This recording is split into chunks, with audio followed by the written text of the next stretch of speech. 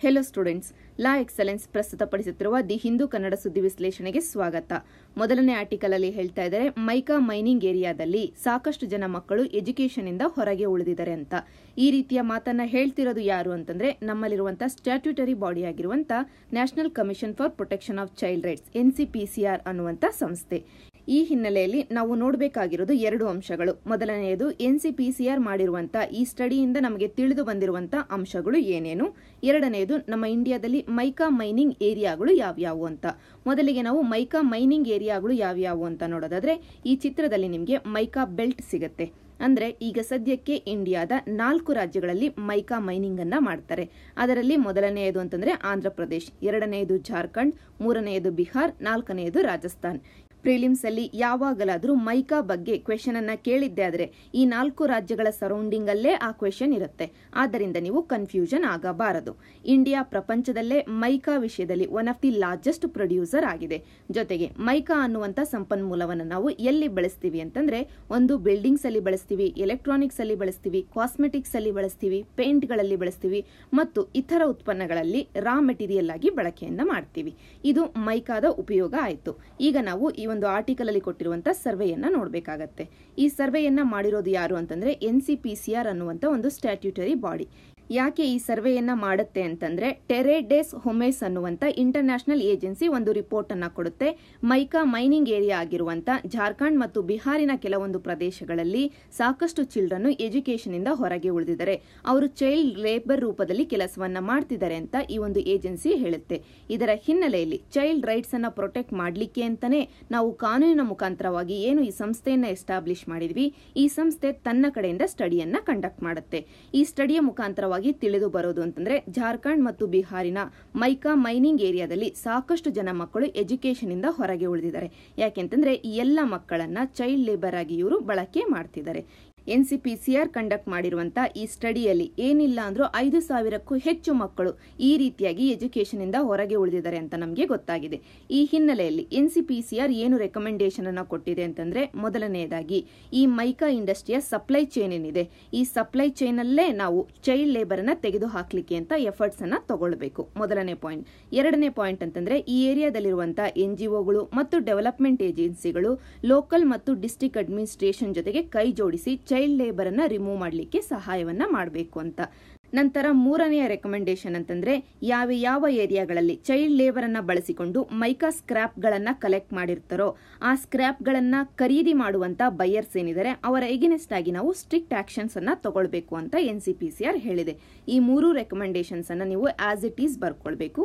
ಯಾಕೆಂತಂದ್ರೆ ಕೆಲವೊಮ್ಮೆ ನಮಗೆ ಎಥಿಕ್ಸ್ ಕೇಸ್ ಸ್ಟಡಿಯಲ್ಲಿ ಕೇಳಲಾಗತ್ತೆ, ನೀವು ಇರುವಂತ ಒಂದು ಏರಿಯಾದಲ್ಲಿ ಈ ರೀತಿಯಾಗಿ ಚೈಲ್ಡ್ ಲೇಬರ್ ಅನ್ನ ಕಂಡಕ್ಟ್ ಮಾಡ್ತಿದ್ದಾರೆ, ಆ ಸಂದರ್ಭದಲ್ಲಿ ನೀವು ಯಾವ ಆಕ್ಷನ್ಸ್ ಅನ್ನ ತಗೊಳ್ತೀರಾ ಅಂತ. ಆಗ ನೀವು ಇವುಗಳನ್ನ ಮೆನ್ಷನ್ ಮಾಡಬಹುದು. NCPCR ಈಗಾಗಲೇ ಮೈಕಾ ಮೈನಿಂಗ್ ಏರಿಯಾದಲ್ಲಿ ಈ ರೀತಿಯ ಕ್ರಮಗಳನ್ನ ತಗೊಳ್ಬೇಕು ಅಂತ ಹೇಳಿದೆ, ಆದ್ದರಿಂದ ಇವುಗಳನ್ನ ನಾನು ಕೂಡ ಕನ್ಸಿಡರ್ ಮಾಡ್ತೀನಿ ಅಂತ ಕೇಸ್ ಸ್ಟಡಿಯಲ್ಲಿ ನೀವು ಹೇಳ್ತೀರಾ. ಅದೇ ರೀತಿಯಾಗಿ ಸೊಸೈಟಿ ಅಡಿಯಲ್ಲಿ ಚೈಲ್ಡ್ ಅನ್ನುವಂತ ಟಾಪಿಕ್ ಅಡಿಯಲ್ಲಿ ಚೈಲ್ಡ್ ಲೇಬರ್ ಅನ್ನುವಂತ ಟಾಪಿಕ್ ಬರುತ್ತೆ. ಈ ಒಂದು ಇಶ್ಯೂ ಬಗ್ಗೆ ಯಾವ ಸಂದರ್ಭದಲ್ಲಿ ಬೇಕಾದ್ರೂ ಕ್ವೆಶನ್ ಬರಬಹುದು. ಆ ಸಂದರ್ಭದಲ್ಲಿ ನೀವು ವೇ ಫಾರ್ವರ್ಡ್ ಅನ್ನ ಬರೀತಿರ್ಬೇಕಾದ್ರೆ NCPCR ಕೊಟ್ಟಿರುವಂತ ಈ 3 ರೆಕಮೆಂಡೇಶನ್ಸ್ ಅನ್ನ ನೀವು ಈಸಿಯಾಗಿ ಮೆನ್ಷನ್ ಮಾಡಬಹುದು. ನಂತರ IR ಗೆ ಶಿಫ್ಟ್ ಆಗೋದಾದ್ರೆ, ಈ ಆರ್ಟಿಕಲ್ ಅಲ್ಲಿ G7 ಸಮಿಟ್ ಈಗ ಸ್ಟಾರ್ಟ್ ಆಗಿದೆ ಅಂತ ಹೇಳ್ತಿದ್ದಾರೆ. ಈ G7 ಸಮಿಟ್ ಅನ್ನೋದು ಈಗ ಸದ್ಯಕ್ಕೆ ನಡೀತಾ ಇರೋದು 45ನೇ G7 ಸಮಿಟ್. ಈ ಸಮಿಟ್ ನಡೀತಾ ಇರೋದು ಎಲ್ಲಿ ಅಂತಂದ್ರೆ, ಫ್ರಾನ್ಸಿನ ಬಿಯಾರಿಟ್ಸ್ ಅನ್ನುವಂತ ಸಿಟಿಯಲ್ಲಿ ನಡೀತಾ ಇದೆ. ಈ ಸಮಿಟಿನ ಈ ವರ್ಷದ ಫೋಕಸ್ ಪಾಯಿಂಟ್ಸ್ ಏನು ಅಂತಂದ್ರೆ, ಇನ್ಕಮ್ ಇನ್ಇಕ್ವಾಲಿಟಿ ಮತ್ತು ಜೆಂಡರ್ ಇನ್ಇಕ್ವಾಲಿಟಿ, ಅದರ ಜೊತೆಗೆ ಬಯೋಡೈವರ್ಸಿಟಿಯನ್ನ ಪ್ರೊಟೆಕ್ಟ್ ಮಾಡೋದು ಹೇಗೆ ಅನ್ನುವಂತ ಈ 3 ಮ್ಯಾಟರ್ ಗಳನ್ನ ಡಿಸ್ಕಸ್ ಮಾಡೋದು ಆಗಿದೆ. ಇಷ್ಟು ನಮಗೆ ಈ ವರ್ಷದ G7 ಸಮಿಟ್ ಬಗ್ಗೆ ಆಯ್ತು. ಆದರೆ G7 ಅನ್ನುವಂತ ಗುಂಪಿನ ಬಗ್ಗೆ ಬೇಸಿಕ್ ಡೀಟೇಲ್ಸ್ ಅನ್ನ ತಿಳ್ಕೊಳ್ಬೇಕಲ್ಲ, ಅದನ್ನ ನಾವು ಇಲ್ಲಿ ನೋಡೋಣ. ಮೊದಲಿಗೆ G7 ಅಂದ್ರೆ ಗ್ರೂಪ್ ಆಫ್ 7 ಕಂಟ್ರೀಸ್ ಅಂತ. ಈ ಒಂದು 7 ದೇಶಗಳ ಗುಂಪು ಏನಿದೆ, ಇದರಲ್ಲಿರುವಂತಹ ದೇಶಗಳು ಮೋಸ್ಟ್ ಅಡ್ವಾನ್ಸ್ಡ್ ಇಕಾನಮೀಸ್ ಆಗಿದ್ದಾವೆ. ಈ 7 ದೇಶಗಳು ಯಾವ್ಯಾವು ಅಂತಂದ್ರೆ, ನಾರ್ತ್ ಅಮೆರಿಕಾದಿಂದ ಕೆನಡಾ ಮತ್ತು USA, ಅದೇ ರೀತಿಯಾಗಿ ಯುರೋಪಿನಿಂದ UK, ಫ್ರಾನ್ಸ್, ಜರ್ಮನಿ ಮತ್ತು ಇಟಲಿ, ಅದೇ ರೀತಿಯಾಗಿ ಏಷ್ಯಾದಿಂದ ಜಪಾನ್. ಈ 7 ದೇಶಗಳನ್ನ ನೀವು ನೆನ್ಪಿಟ್ಕೊಳ್ಬೇಕು. ನಂತರ ಯುರೋಪಿಯನ್ ಯೂನಿಯನ್ ಕೂಡ G7 ಅಲ್ಲಿ ರೆಪ್ರೆಸೆಂಟ್ ಮಾಡುತ್ತೆ. ಜೊತೆಗೆ ಈ ಎಲ್ಲ G7 ಕಂಟ್ರೀಸ್ ಅನ್ನ ಸೇರಿಸಿದ್ದೆ ಆದ್ರೆ, ಗ್ಲೋಬಲ್ ವೆಲ್ತ್ ಅನ್ನ ತಗೊಂಡಿದ್ದೆ ಆದ್ರೆ 64% ನಮ್ಮ ಪ್ರಪಂಚದ ಶ್ರೀಮಂತತೆ ಅನ್ನೋದು ಕೇವಲ ಈ 7 ದೇಶಗಳಲ್ಲೇ ಅಕ್ಯುಮುಲೇಟ್ ಆಗಿದೆ. ಅದೇ ಗ್ಲೋಬಲ್ GDP ಅನ್ನ ಜಿಡಿಪಿಯನ್ನ ತಗೊಂಡಿದ್ದೆ ಆದ್ರೆ 46% ಗ್ಲೋಬಲ್ ಜಿಡಿಪಿಯನ್ನ ಕೇವಲ ಈ 7 ಎಕಾನಮಿಗಳು ಕಾಂಟ್ರಿಬ್ಯೂಟ್ ಮಾಡ್ತಿದ್ದಾವೆ. ಈ ಒಂದು G7 ಗುಂಪಿಗೆ ಸೇರ್ಕೊಳ್ಬೇಕು ಅಂತಂದ್ರೆ ಬೇಸಿಕ್ ರಿಕ್ವೈರ್ಮೆಂಟ್ ಏನು ಅಂತಂದ್ರೆ ಈ ದೇಶಗಳಲ್ಲಿ ನೆಟ್ ನ್ಯಾಷನಲ್ ವೆಲ್ತ್ ಅನ್ನೋದು ಜಾಸ್ತಿ ಇರಬೇಕು, ಜೊತೆಗೆ ಹ್ಯೂಮನ್ ಡೆವಲಪ್ಮೆಂಟ್ ಇಂಡೆಕ್ಸ್ ಅಲ್ಲಿ ಈ ಎಕಾನಮಿಗಳು ಚೆನ್ನಾಗಿ ಪರ್ಫಾರ್ಮ್ ಮಾಡ್ತಿರಬೇಕು. ಇಷ್ಟು ನಮಗೆ G7 ಅನ್ನುವಂತ ಗುಂಪಿನ ಬೇಸಿಕ್ ಡೀಟೇಲ್ಸ್. ನಂತರ IR ಅಲ್ಲೇ ಕಂಟಿನ್ಯೂ ಮಾಡೋದಾದ್ರೆ ಈ ಆರ್ಟಿಕಲ್ ಅಲ್ಲಿ ಇಂಡಿಯಾ ಬಹ್ರೇನ್ ರಿಲೇಶನ್ಶಿಪ್ ಬಗ್ಗೆ ಒಂದು ಪಾಯಿಂಟ್ ಸಿಗುತ್ತೆ. ಈ ಆರ್ಟಿಕಲ್ ಅಲ್ಲಿ ಇರುವಂತಹ ಪಾಯಿಂಟ್ ಅನ್ನ ನೋಡೋದಕ್ಕಿಂತ ಮುಂಚೆ ನಾವು ಬಹ್ರೇನ್ ಅನ್ನುವಂತ ದೇಶ ಎಲ್ಲಿ ಬರುತ್ತೆ ಅಂತ ವಿಜುವಲೈಸ್ ಮಾಡ್ಕೊಳ್ಬೇಕಾಗತ್ತೆ. ಬಹ್ರೇನ್ ಅನ್ನುವಂತ ದೇಶ ವೆಸ್ಟ್ ಏಷ್ಯಾದಲ್ಲಿ ಬರುವಂತ ಒಂದು ಚಿಕ್ಕ ದ್ವೀಪ ದೇಶ ಅಂತಾನೆ ಹೇಳ್ಬಹುದು. ನಮ್ಮ ವೆಸ್ಟ್ ಏಷ್ಯಾದಲ್ಲಿ ಇರುವಂತ ಈ ಪರ್ಷಿಯನ್ ಗಲ್ಫ್ ಅಲ್ಲೇ ನೀವು ನೋಡಿದ್ದೆ ಆದ್ರೆ ಚಿಕ್ಕದಾದ ಒಂದು ಐಲ್ಯಾಂಡ್ ರೂಪದಲ್ಲಿ ಕಾಣುತ್ತೆ ಈ ಬಹ್ರೇನ್ ಅನ್ನುವಂತ ದೇಶ. ಇಷ್ಟು ಚಿಕ್ಕ ದೇಶ ಇಂಡಿಯಾಗೆ ಯಾಕೆ ಅಷ್ಟೊಂದು ಇಂಪಾರ್ಟೆನ್ಸ್ ಅನ್ನ ಹೊಂದಿದೆ ಅಂತಂದ್ರೆ ಪಾಯಿಂಟ್ ನಂಬರ್ 1, ಇಂಡಿಯಾದಿಂದ 3,50,000 ಲೇಬರ್ ಫೋರ್ಸ್ ಹೋಗಿ ಬಹ್ರೇನಲ್ಲಿ ಕೆಲಸವನ್ನ ಮಾಡ್ತಿದ್ದಾರೆ. ಇದರಿಂದ ನಮಗೇನು ಉಪಯೋಗ? ಪಾಯಿಂಟ್ ನಂಬರ್ 1, ಈ ಒಂದು ಲೇಬರ್ ಫೋರ್ಸ್ ನಮಗೆ ರೆಮಿಟೆನ್ಸ್ ಅನ್ನ ಕಳಿಸುತ್ತೆ. ಅಂದ್ರೆ ನಮ್ಮ ದೇಶದ ಡೆವಲಪ್ಮೆಂಟ್ಗೋಸ್ಕರ ಬೇಕಾಗಿರುವಂತಹ ಫಂಡ್ಸ್ ರೆಮಿಟೆನ್ಸ್ ರೂಪದಲ್ಲಿ ನಮಗೆ ಬರುತ್ತೆ. Point number 1. ಎರಡನೆಯದು, ಈ ರೆಮಿಟೆನ್ಸ್ ನಮಗೆ ಬೇಕಾಗಿರುವಂತಹ ಇಂಪಾರ್ಟೆಂಟ್ ಫೋರೆಕ್ಸ್ ಅಂತ ಏನಿದೆ, ವಿದೇಶಿ ವಿನಿಮಯ ಸಂಗ್ರಹ ಅಂತ, ಇದಕ್ಕೆ ಕಾಂಟ್ರಿಬ್ಯೂಟ್ ಮಾಡುತ್ತೆ. ಇದಾದ ನಂತರ ಎರಡನೇ ಪಾಯಿಂಟ್ ಅಂತಂದ್ರೆ ಈ ಲೇಬರ್ ಫೋರ್ಸ್ ಇಂಡಿಯಾ ಮತ್ತು ವೆಸ್ಟ್ ಏಷ್ಯಾದ ನಡುವೆ ಇರುವಂತಹ ಪೀಪಲ್ ಟು ಪೀಪಲ್ ಕಾಂಟ್ಯಾಕ್ಟ್ ಗೆ ಹೆಲ್ಪ್ ಮಾಡುತ್ತೆ. ಇದು ಈ 3,50,000 ಲೇಬರ್ ಫೋರ್ಸಿನ ಇಂಪಾರ್ಟೆನ್ಸ್. ಎರಡನೆಯದು ಅಂತಂದ್ರೆ ಇವತ್ತು ಇಂಡಿಯಾ ಮತ್ತು ಬಹ್ರೇನಿನ ನಡುವೆ ರಿಲೇಶನ್ಶಿಪ್ ಇನ್ನೂ ಸ್ಟ್ರಾಂಗ್ ಆಗ್ಲಿಕ್ಕೆ ಕಾರಣ ಅಂತಂದ್ರೆ ನಾವು 2024-25 ಒಳಗಾಗಿ $5 ಟ್ರಿಲಿಯನ್ ಎಕಾನಮಿ ಆಗಬೇಕು ಅನ್ನುವಂತ ಆಶಯವನ್ನ ಹೊಂದಿದೀವಿ. ಈ ಒಂದು ಆಶಯಕ್ಕೆ ಹೆಲ್ಪ್ ಮಾಡ್ಲಿಕ್ಕೆ ಅಂತ ಅಂದ್ರೆ ಇನ್ವೆಸ್ಟ್ಮೆಂಟ್ ಅನ್ನ ಮೊಬಿಲೈಸ್ ಮಾಡ್ಲಿಕ್ಕೆ ಅಂತ ಇಂಡಿಯಾ ಬಹ್ರೇನ್ ಹತ್ತಿರ ಹೋಗಿದೆ. ಅಂದ್ರೆ ಬಹ್ರೇನ್ ಅಲ್ಲಿ ಇರುವಂತ ವೆಲ್ತ್ ನಮ್ಮ ದೇಶಕ್ಕೆ ಇನ್ವೆಸ್ಟ್ಮೆಂಟ್ ರೂಪದಲ್ಲಿ ಹರಿದು ಬರಬಹುದು.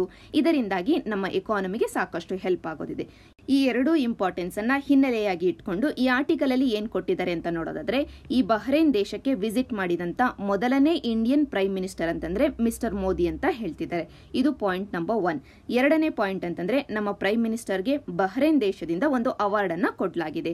ಅದ್ಯಾವುದು ಅಂದ್ರೆ ಕಿಂಗ್ ಹಮದ್ ಆರ್ಡರ್ ಆಫ್ ರೆನೆಸಾ ಅಂತ. ಈ ಅವಾರ್ಡ್ ಅನ್ನ ನೀವು ನೆನ್ಪಿಟ್ಕೊಳ್ಬೇಕು. ಯಾರು ಕೊಟ್ಟಿದ್ದು ಅಂದ್ರೆ ಬಹ್ರೇನ್ ದೇಶ ಕೊಟ್ಟಿದ್ದು.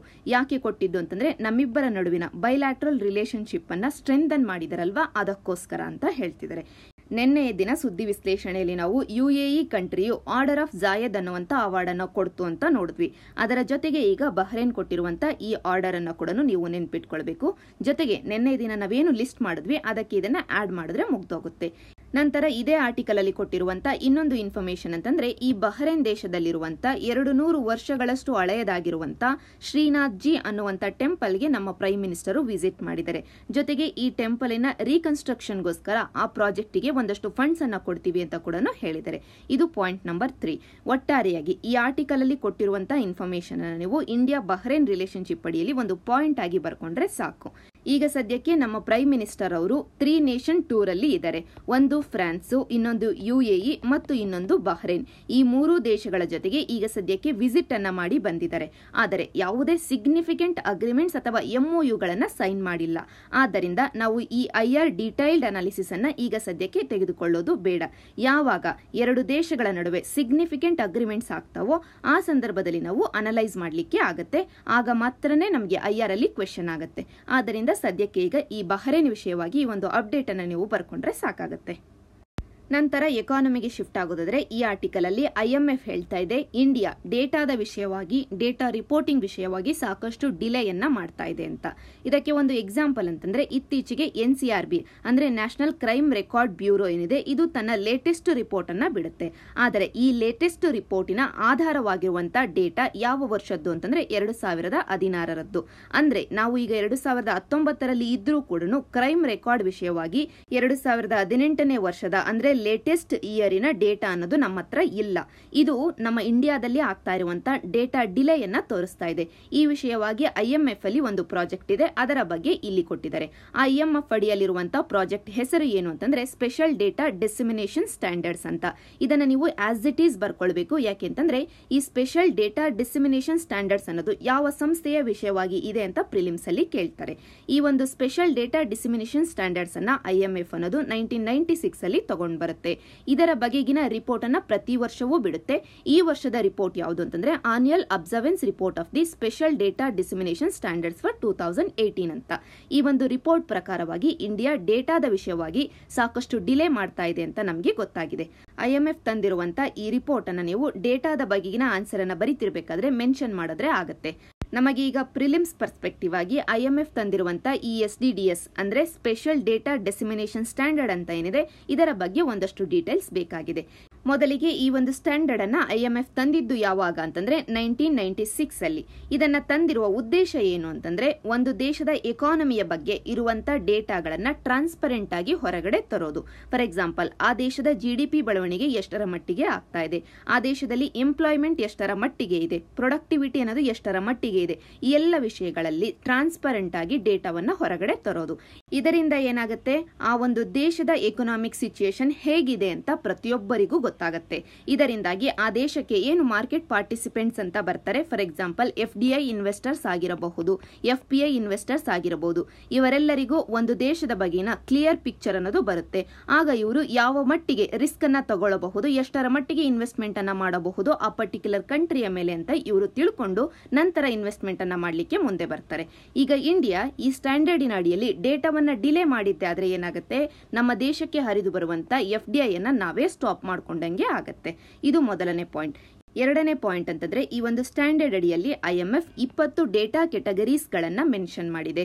For example, production ಇಂಡೆಕ್ಸ್ಗಳು, GDPಗಳು, GNI, employment, central government ಯಾವ ರೀತಿ ಆಪರೇಷನ್ಸ್ ಅನ್ನ ಮಾಡುತ್ತೆ, ಈ ರೀತಿಯ ಎಲ್ಲ ವಿಷಯಗಳನ್ನ ಈ ಒಂದು ಸ್ಟ್ಯಾಂಡರ್ಡ್ ಅಡಿಯಲ್ಲಿ ತಗೊಂಡು ಬಂದಿದೆ IMF. ಇದರಿಂದಾಗಿ ನಾವು ನಮ್ಮ ಕಡೆಯಿಂದ ಡೇಟಾವನ್ನ ಟ್ರಾನ್ಸ್ಪರೆಂಟ್ ಆಗಿ IMFಗೆ ಕೊಟ್ಟಿದ್ದೆ ಆದ್ರೆ ನಮಗೆ ಇನ್ವೆಸ್ಟ್ಮೆಂಟ್ ಇನ್ನೂ ಜಾಸ್ತಿ ಬರುತ್ತೆ. ಇದರ ಹಿನ್ನೆಲೆಯಲ್ಲಿ ನಾವೇನಾದ್ರೂ ಡೇಟಾ ಡಿಲೇಯನ್ನ ಕಡಿಮೆ ಮಾಡಬೇಕು ಅಂತಂದ್ರೆ ಯಾವ ಕ್ರಮಗಳನ್ನು ತಗೊಳ್ಳಬಹುದು ಅಂತಂದ್ರೆ, ಈಗ ಸದ್ಯಕ್ಕೆ ಡೇಟಾ ವಿಷಯವಾಗಿ ನಮ್ಮಲ್ಲಿರುವಂತಹ ಸ್ಟ್ಯಾಟಿಸ್ಟಿಕಲ್ ಸಿಸ್ಟಮ್ ಏನಿದೆ ಇದಕ್ಕೆ ನಾವು ಲೀಗಲ್ ಫ್ರೇಮ್ ವರ್ಕ್ ಅನ್ನ ಕೊಡಬೇಕಾಗಿದೆ. ಫಾರ್ ಎಕ್ಸಾಂಪಲ್, CSO ಅಥವಾ ಸೆಂಟ್ರಲ್ ಸ್ಟ್ಯಾಟಿಸ್ಟಿಕಲ್ ಆರ್ಗನೈಸೇಷನ್ ಇದೆ, ಅದೇ ರೀತಿಯಾಗಿ NSSO ಇದೆ. ಇವುಗಳ ಇಂಟರ್ನಲ್ ಆರ್ಕಿಟೆಕ್ಚರ್ ಅನ್ನು ನಾವು ಸ್ಟ್ರೆಂಥನ್ ಮಾಡಬೇಕಾಗಿದೆ. ಜೊತೆಗೆ ಈ ಒಂದು ಸಂಸ್ಥೆಗಳು ಫೇಸ್ ಮಾಡ್ತಿರುವಂತಹ ಮೇಜರ್ ಚಾಲೆಂಜ್ ಅಂತಂದ್ರೆ ಮಾನವ ಸಂಪನ್ಮೂಲಗಳ ಕೊರತೆ, ಅಂದ್ರೆ ಪ್ರೊಫೆಷನಲ್ ಕ್ಯಾಡರ್ ಅನ್ನೋದು ಈ ಒಂದು ಸಂಸ್ಥೆಗಳಿಗೆ ಸಿಗ್ತಾ ಇಲ್ಲ. ಇದನ್ನ ನಾವು ಸ್ಟ್ರೆಂಥನ್ ಮಾಡಬೇಕು. ಈ ರೂಪದಲ್ಲಿ ಇಂಡಿಯಾದಲ್ಲಿ ಆಗ್ತಾ ಇರುವಂತಹ ಡೇಟಾ ಡಿಲೇಯನ್ನು ನಾವು ಕಡಿಮೆ ಮಾಡಲಿಕ್ಕೆ ಆಗತ್ತೆ ಅಂತ ಈ ಆರ್ಟಿಕಲ್ ಅಲ್ಲಿ ಹೇಳ್ತಿದ್ದಾರೆ. ಒಟ್ಟಾರೆಯಾಗಿ ಡೇಟಾ ಅನ್ನುವಂತ ಟಾಪಿಕ್ ಅಡಿಯಲ್ಲಿ ಯಾವ ರೀತಿಯ ಪ್ರಶ್ನೆ ಬೇಕಾದರೂ ಬರಬಹುದು ಮೇನ್ಸ್ ಅಲ್ಲಿ. ಆ ಸಂದರ್ಭದಲ್ಲಿ IMF ಕೊಟ್ಟಿರುವಂತಹ ಈ ಒಂದು ರಿಪೋರ್ಟ್ ಅನ್ನ ನೀವು ಮೆನ್ಷನ್ ಮಾಡಿದ್ರೆ ಆಗತ್ತೆ. ನಂತರ ಈ ಆರ್ಟಿಕಲ್ ಅಲ್ಲಿ ನಾಗಾಲ್ಯಾಂಡ್ ಅಲ್ಲಿ ಆಗ್ತಾ ಇರುವಂತಹ ಇನ್ಸರ್ಜೆನ್ಸಿ ಬಗ್ಗೆ ಒಂದು ಅಪ್ಡೇಟ್ ಸಿಗುತ್ತೆ. ಇದನ್ನು ನೋಡೋದಕ್ಕಿಂತ ಮುಂಚೆ ಸ್ವಲ್ಪ ಹಿನ್ನೆಲೆಯನ್ನ ನೋಡೋದಾದ್ರೆ, ಈಗ ಸದ್ಯಕ್ಕೆ ನಾಗಾಲ್ಯಾಂಡ್ ಅಲ್ಲಿ ಈ ಒಂದು ಇನ್ಸರ್ಜೆನ್ಸಿ ಮೂವ್ಮೆಂಟ್ಗಳು ಇನ್ನೊಂದಷ್ಟು ರಿಗರ್ ಅನ್ನ ತಗೊಂಡಿರ್ಲಿಕ್ಕೆ ಕಾರಣ ಏನು ಅಂತಂದ್ರೆ, ನಾವು ಆರ್ಟಿಕಲ್ 370 ಅಡಿಯಲ್ಲಿ ಜಮ್ಮು ಅಂಡ್ ಕಾಶ್ಮೀರ್ಗೆ ಕೊಟ್ಟಿರುವಂತಹ ಸ್ಪೆಷಲ್ ಸ್ಟೇಟಸ್ ಅನ್ನ ರದ್ದು ಮಾಡಿರೋದು. ಯಾಕೆಂತಂದ್ರೆ ನಾಗಾಲ್ಯಾಂಡ್ಗೆ ಆರ್ಟಿಕಲ್ 371 ಅಡಿಯಲ್ಲಿ ಒಂದಷ್ಟು ಸ್ಪೆಷಲ್ ಪ್ರಾವಿಷನ್ಸ್ ಅನ್ನ ಕೊಟ್ಟಿದೀವಿ. ಅಂದ್ರೆ ಆರ್ಟಿಕಲ್ 370 ಒಳಗಿನ ಸ್ಪೆಷಲ್ ಸ್ಟೇಟಸ್ ಅನ್ನೇ ನಾವು ರದ್ದು ಮಾಡಿದೀವಿ ಅಂತಂದ್ರೆ ನಾಗಾಲ್ಯಾಂಡ್ಗೆ ಕೊಟ್ಟಿರುವಂತಹ ಈ ಸ್ಪೆಷಲ್ ಸ್ಟೇಟಸ್ ಅನ್ನು ಕೂಡ ಯಾವ ಸಂದರ್ಭದಲ್ಲಿ ಬೇಕಾದ್ರೂ ರದ್ದು ಮಾಡಬಹುದು.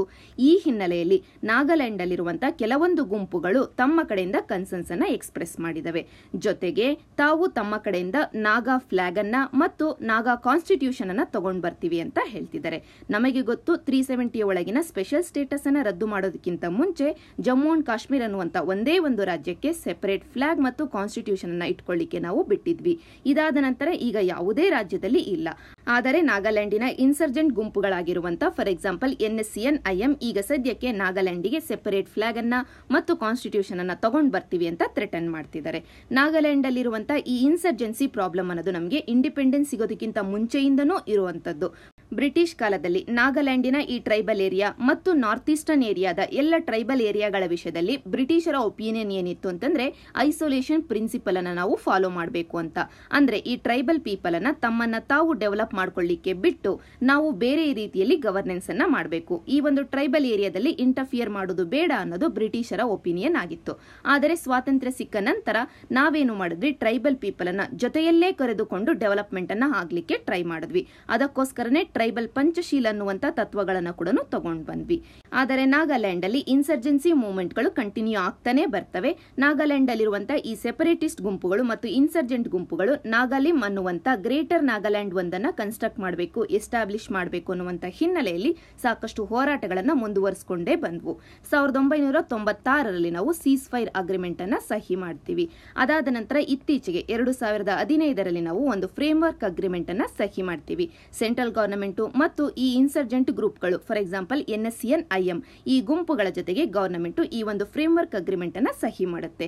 ಆದರೆ ಈ ಅಗ್ರಿಮೆಂಟ್ ಒಳಗಡೆ ಯಾವ ರೀತಿಯ ಪ್ರಾವಿಷನ್ಸ್ ಗಳು ಇದಾವೆ ಅನ್ನೋದ್ರ ಬಗ್ಗೆ ನಮ್ಮ ಗವರ್ನಮೆಂಟ್ ಆಗಿರಬಹುದು ಅಥವಾ ಈ ಗುಂಪುಗಳು ಆಗಿರಬಹುದು ಹೊರಗಡೆ ಬಂದು ಮಾತಾಡಿಲ್ಲ.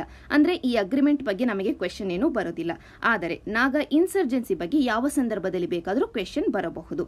ಆದ್ದರಿಂದ ನೀವು ಇನ್ಸರ್ಜೆನ್ಸಿ ಅನ್ನುವಂಥ ಟಾಪಿಕ್ ಅಡಿಯಲ್ಲಿ ನಾಗಾಲ್ಯಾಂಡ್ ಅಲ್ಲಿ ಆಗಿರುವಂತಹ ಈ ಒಂದು ಸ್ಪೆಷಲ್ ಅಪ್ಡೇಟ್ ಅನ್ನ ಬರ್ಕೊಂಡ್ರೆ ಸಾಕಾಗುತ್ತೆ. ನಂತರ ಸೆಕ್ಯೂರಿಟಿ ಇಶ್ಯೂಸ್ ಅಲ್ಲೇ ಕಂಟಿನ್ಯೂ ಮಾಡೋದಾದ್ರೆ ಈ ಆರ್ಟಿಕಲ್ ಅಲ್ಲಿ ನಮಗೆ ತಿಳಿದು ಬರುವಂತ ಒಂದು ಅಂಶ ಅಂತಂದ್ರೆ ಈಗ ಸದ್ಯಕ್ಕೆ ಮಾಬ್ ಲಿಂಚಿಂಗ್ ವಿಷಯವಾಗಿ ಅಂದ್ರೆ ಗುಂಪು ಹಲ್ಲೆಯ ವಿಷಯವಾಗಿ ಸೆಂಟ್ರಲ್ ಗವರ್ನಮೆಂಟ್ ಕಡೆಯಿಂದ ಹೊಸದಾದ ಕಾನೂನು ಬರುವಂತ ಯಾವುದೇ ಸೂಚನೆಗಳು ಇಲ್ಲ ಅಂತ. ಈಗ ಸದ್ಯಕ್ಕೆ ಸೆಂಟ್ರಲ್ ಗವರ್ನಮೆಂಟ್ ಕಡೆಯಿಂದ ಒಂದು ಎಂಪವರ್ಡ್ ಗ್ರೂಪ್ ಆಫ್ ಮಿನಿಸ್ಟರ್ಸ್ ಅನ್ನ ಫಾರ್ಮ್ ಮಾಡಿದ್ದಾರೆ. ಈ ಗ್ರೂಪ್ಗೆ ಹೆಡ್ ಬಂದು ಯೂನಿಯನ್ ಹೋಮ್ ಮಿನಿಸ್ಟರ್ ಆಗಿದ್ದಾರೆ. ಆದರೆ ಈ ಗುಂಪು ಇನ್ನೂ ಮೀಟಿಂಗ್ ಅನ್ನ ಕಂಡಕ್ಟ್ ಮಾಡಿಲ್ಲ. ಹಾಗಿದ್ದು ಕೂಡ ನಮಗೆ ಬಂದಿರುವಂತಹ ಸೂಚನೆ ಅಂತಂದ್ರೆ ಹೊಸ ಕಾನೂನು ಬರುವಂತ ಯಾವುದೇ ಅವಕಾಶಗಳು ಕಾಣ್ತಾ ಇಲ್ಲ ಅಂತ. ಯಾಕೆ ಅಂತಂದ್ರೆ ಮಾಬ್ ಲಿಂಚಿಂಗ್ ಅನ್ನ ಡೀಲ್ ಮಾಡ್ಲಿಕ್ಕೆ ಅಂತ ಈಗಾಗಲೇ ನಮ್ಮ IPC ಯಲ್ಲಿರುವಂತಹ ಪ್ರಾವಿಷನ್ಗಳೇ ಎನಫ್ ಅನ್ನೋದು ಸೆಂಟ್ರಲ್ ಗವರ್ನಮೆಂಟಿನ ಒಪಿನಿಯನ್. ಇಲ್ಲಿರುವಂತಹ ಪ್ರಾವಿಷನ್ಸ್ ಗಳನ್ನ ನಾವು ಎಫೆಕ್ಟಿವ್ ಆಗಿ ಎನ್ಫೋರ್ಸ್ ಮಾಡಿದ್ರೆ ಸಾಕು ಅನ್ನೋದು ಸೆಂಟ್ರಲ್ ಗವರ್ನಮೆಂಟಿನ ಒಪಿನಿಯನ್. ಈಗ ಸದ್ಯಕ್ಕೆ ಮಣಿಪುರ್ ರಾಜ್ಯದಲ್ಲಿ ಸೆಪರೇಟ್ ಒಂದು ಕಾನೂನನ್ನ ತಗೊಂಡು ಬರಲಾಗಿದೆ ಮಾಬ್ ಲಿಂಚಿಂಗ್ ವಿಷಯವಾಗಿ. ಅದೇ ಹಿನ್ನೆಲೆಯಲ್ಲಿ ರಾಜಸ್ಥಾನ್ ಗವರ್ನಮೆಂಟ್ ಕೂಡ ತನ್ನ ಕಡೆಯಿಂದ ಒಂದು ಸೆಪರೇಟ್ ಕಾನೂನನ್ನ ತಗೊಂಡು ಬಂದಿದೆ. ಇದರ ಜೊತೆಗೆ ನಿಮಗೆ ಗೊತ್ತಿರಬೇಕು, ಹೋದ ವರ್ಷ ಅಂದ್ರೆ 2018ನೇ ಜುಲೈಯಲ್ಲಿ ಸುಪ್ರೀಂ ಕೋರ್ಟ್ ತನ್ನ ಕಡೆಯಿಂದ ಒಂದು ಜಡ್ಜ್ಮೆಂಟ್ ಅನ್ನ ಕೊಟ್ಟಿತ್ತು. ಅದೇನು ಅಂತಂದ್ರೆ ಒಂದು ಕಡೆ ಗವರ್ನಮೆಂಟ್ಗಳು ತಮ್ಮ ಕಡೆಯಿಂದ ಸ್ಪೆಷಲ್ ಕಾನೂನು ಒಂದನ್ನ ತರಬೇಕು ಮಾಬ್ ಲಿಂಚಿಂಗ್ ಅನ್ನ ಕಡಿಮೆ ಮಾಡಲಿಕ್ಕೆ. ಮತ್ತು ಮಾಬ್ ಲಿಂಚಿಂಗ್ ಅನ್ನ ಕೈಗೊಂಡಿದ್ದೆ ಆದ್ರೆ ಆ ಮಾಬ್ ಅಥವಾ ಗುಂಪು ಕಾನೂನಿನ ಕೈ ಕೆಳಗಿಂದ ತಪ್ಪಿಸಿಕೊಳ್ಳಿಕ್ಕೆ ಸಾಧ್ಯ ಆಗಲ್ಲ ಅನ್ನುವಂತ ಒಂದು ಭಯವನ್ನ ನಮ್ಮ ಜನತೆಯಲ್ಲಿ ಬಿತ್ತಬೇಕು ಅಂತ ಸುಪ್ರೀಂ ಕೋರ್ಟ್ ಹೇಳಿತ್ತು. ಎರಡನೆಯದಾಗಿ NHRC ಅಂದ್ರೆ ನ್ಯಾಷನಲ್ ಹ್ಯೂಮನ್ ರೈಟ್ಸ್ ಕಮಿಷನ್ ಏನಿದೆ ಅದಕ್ಕೆ ಕೂಡ ಒಂದು ಗೈಡ್ ಲೈನ್ ಅನ್ನ ಕೊಟ್ಟಿತ್ತು ಸುಪ್ರೀಂ ಕೋರ್ಟ್. ಈಗ ಸದ್ಯಕ್ಕೆ ಈ ಜಡ್ಜ್ಮೆಂಟ್ ಆಗಿ 1 ವರ್ಷ ಆಗಿರುವ ಹಿನ್ನೆಲೆಯಲ್ಲಿ ಸುಪ್ರೀಂ ಕೋರ್ಟ್ ಮತ್ತೆ ನೋಟಿಸ್ ಅನ್ನ ಕಳಿಸಿತ್ತು.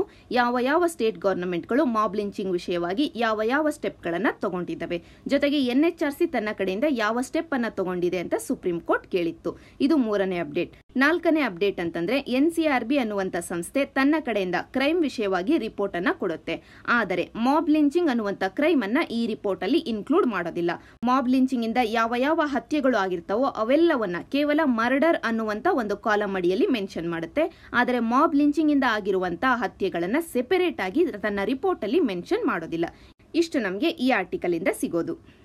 ನಂತರ ಸೆಕ್ಯೂರಿಟಿ ಇಶ್ಯೂಸ್ ಅಲ್ಲೇ ಕಂಟಿನ್ಯೂ ಮಾಡೋದಾದ್ರೆ ನಾವು 1988ರಲ್ಲಿ ಸ್ಪೆಷಲ್ ಪ್ರೊಟೆಕ್ಷನ್ ಗ್ರೂಪ್ ಆಕ್ಟ್ ಅನ್ನುವಂತ ಒಂದು ಕಾನೂನನ್ನ ತಗೊಂಡು ಬರ್ತೀವಿ. ಈ ಕಾನೂನಿನ ಪ್ರಕಾರವಾಗಿ ನಮ್ಮ ಫಾರ್ಮರ್ ಪ್ರೈಮ್ ಮಿನಿಸ್ಟರ್ಸು, ಈಗ ಸದ್ಯಕ್ಕೆ ಇರುವಂತಹ ಪ್ರೈಮ್ ಮಿನಿಸ್ಟರು ಮತ್ತು ಇತರ ಡಿಗ್ನಿಟರೀಸ್ ಗಳಿಗೆ ಸ್ಪೆಷಲ್ ಪ್ರೊಟೆಕ್ಷನ್ ಅನ್ನ ಕೊಡಲಾಗುತ್ತೆ. ಅದರ ಬಗ್ಗೆ ಈ ಆರ್ಟಿಕಲ್ ಅಲ್ಲಿ ಮಾತಾಡ್ತಿದ್ದಾರೆ. ಈಗ ಸದ್ಯಕ್ಕೆ ನಮ್ಮ ಫಾರ್ಮರ್ ಪ್ರೈಮ್ ಮಿನಿಸ್ಟರ್ ಆಗಿರುವಂತಹ ಮನಮೋಹನ್ ಸಿಂಗ್ ಅವರಿಗೆ ಈ ಸ್ಪೆಷಲ್ ಪ್ರೊಟೆಕ್ಷನ್ ಅನ್ನ ಕೊಡೋದು ಬೇಡ ಅನ್ನುವಂತ ನಿರ್ಧಾರವನ್ನ ತಗೊಂಡಿದ್ದಾರೆ. ನಂತರ ಎರಡನೇ ವಿಷಯ ಅಂತಂದ್ರೆ ಈ ಸ್ಪೆಷಲ್ ಪ್ರೊಟೆಕ್ಷನ್ ಗ್ರೂಪ್ ಅಡಿಯಲ್ಲಿ ಕೆಲಸ ಮಾಡುವಂತ ಪರ್ಸೋನೆಲ್ಗಳು 3000 ಪರ್ಸೋನೆಲ್ಗಳು ಇದ್ದಾರೆ. ಇವರು ಯಾವ ಗುಂಪಿನಿಂದ ಬಂದಿರ್ತಾರೆ ಅಂತಂದ್ರೆ ಒಂದು ITPB ಇಂದ ಅಂದ್ರೆ ಇಂಡೋ ಟಿಬೆಟನ್ ಬಾರ್ಡರ್ ಪೊಲೀಸ್ ಇಂದ, ಇನ್ನೊಂದು CRPF ಇಂದ, ಇನ್ನೊಂದು CISF ಇಂದ. ಈ ಗುಂಪುಗಳಿಂದ ಕೆಲವೊಂದು ಪರ್ಸೋನೆಲ್ಗಳನ್ನ ತಗೊಂಡು ಈ SPG ಆಕ್ಟ್ ಅಡಿಯಲ್ಲಿ ಬಳಕೆ ಮಾಡಲಾಗುತ್ತೆ. ಈ SPG ಆಕ್ಟ್ ಅಡಿಯಲ್ಲಿ ಯಾರನ್ನ ನಾವು ಕವರ್ ಮಾಡಿರ್ತೀವಿ ಅಂತಂದ್ರೆ ಒಂದು ಈಗ ಸದ್ಯಕ್ಕೆ ಇರುವಂತಹ ಪ್ರೈಮ್ ಮಿನಿಸ್ಟರು ಮತ್ತು ಅವರ ಇಮಿಡಿಯೇಟ್ ಫ್ಯಾಮಿಲಿ ಮೆಂಬರ್ಸ್ ಅನ್ನ, ಅದರ ಜೊತೆಗೆ ಫಾರ್ಮರ್ ಪ್ರೈಮ್ ಮಿನಿಸ್ಟರು ಮತ್ತು ಅವರ ಫ್ಯಾಮಿಲಿ ಮೆಂಬರ್ಸ್ ಅನ್ನ ನಾವು ಕವರ್ ಮಾಡಿರ್ತೀವಿ. ಈಗ ಸದ್ಯಕ್ಕೆ ಯಾರ್ಯಾರಿಗೆ ಪ್ರೊಟೆಕ್ಷನ್ ಅನ್ನ ಕೊಟ್ಟಿದ್ದೀವಿ ಈ ಕಾನೂನಿನ ಅಡಿಯಲ್ಲಿ ಅಂತಂದ್ರೆ ನಮ್ಮ ಕರೆಂಟ್ ಪ್ರೈಮ್ ಮಿನಿಸ್ಟರ್ ಆಗಿರುವಂತಹ ನರೇಂದ್ರ ಮೋದಿ ಅವರಿಗೆ ಮತ್ತು farmer prime minister ಆಗಿದ್ದಂತ Manmohan Singh ಅವರಿಗೆ. ಇದನ್ನ ನಾವು ಈಗ ವಿಡ್ರಾ ಮಾಡ್ಕೊಳ್ಬೇಕು ಅಂತ ಡಿಸಿಷನ್ ಅನ್ನ ತಗೊಂಡಿದ್ದೀವಿ. ಇಷ್ಟು ನಮಗೆ ಈ ಆರ್ಟಿಕಲ್ ಇಂದ ಸಿಗೋದು. ನಂತರ ಎನ್ವಿರಾನ್ಮೆಂಟ್ಗೆ ಶಿಫ್ಟ್ ಆಗೋದಾದ್ರೆ ಈ ಆರ್ಟಿಕಲ್ ಅಲ್ಲಿ ಏರ್ ಪೊಲ್ಯೂಷನ್ ಬಗ್ಗೆ ಒಂದಷ್ಟು ಪಾಯಿಂಟ್ಗಳು ಸಿಗ್ತವೆ. ಈಗ ಸದ್ಯಕ್ಕೆ ಸೆಂಟ್ರಲ್ ಗವರ್ನಮೆಂಟ್ ತನ್ನ ಕಡೆಯಿಂದ ನ್ಯಾಷನಲ್ ಕ್ಲೀನ್ ಏರ್ ಕ್ಯಾಂಪೇನ್ ಅನ್ನ ತಗೊಂಡು ಬಂದಿದೆ.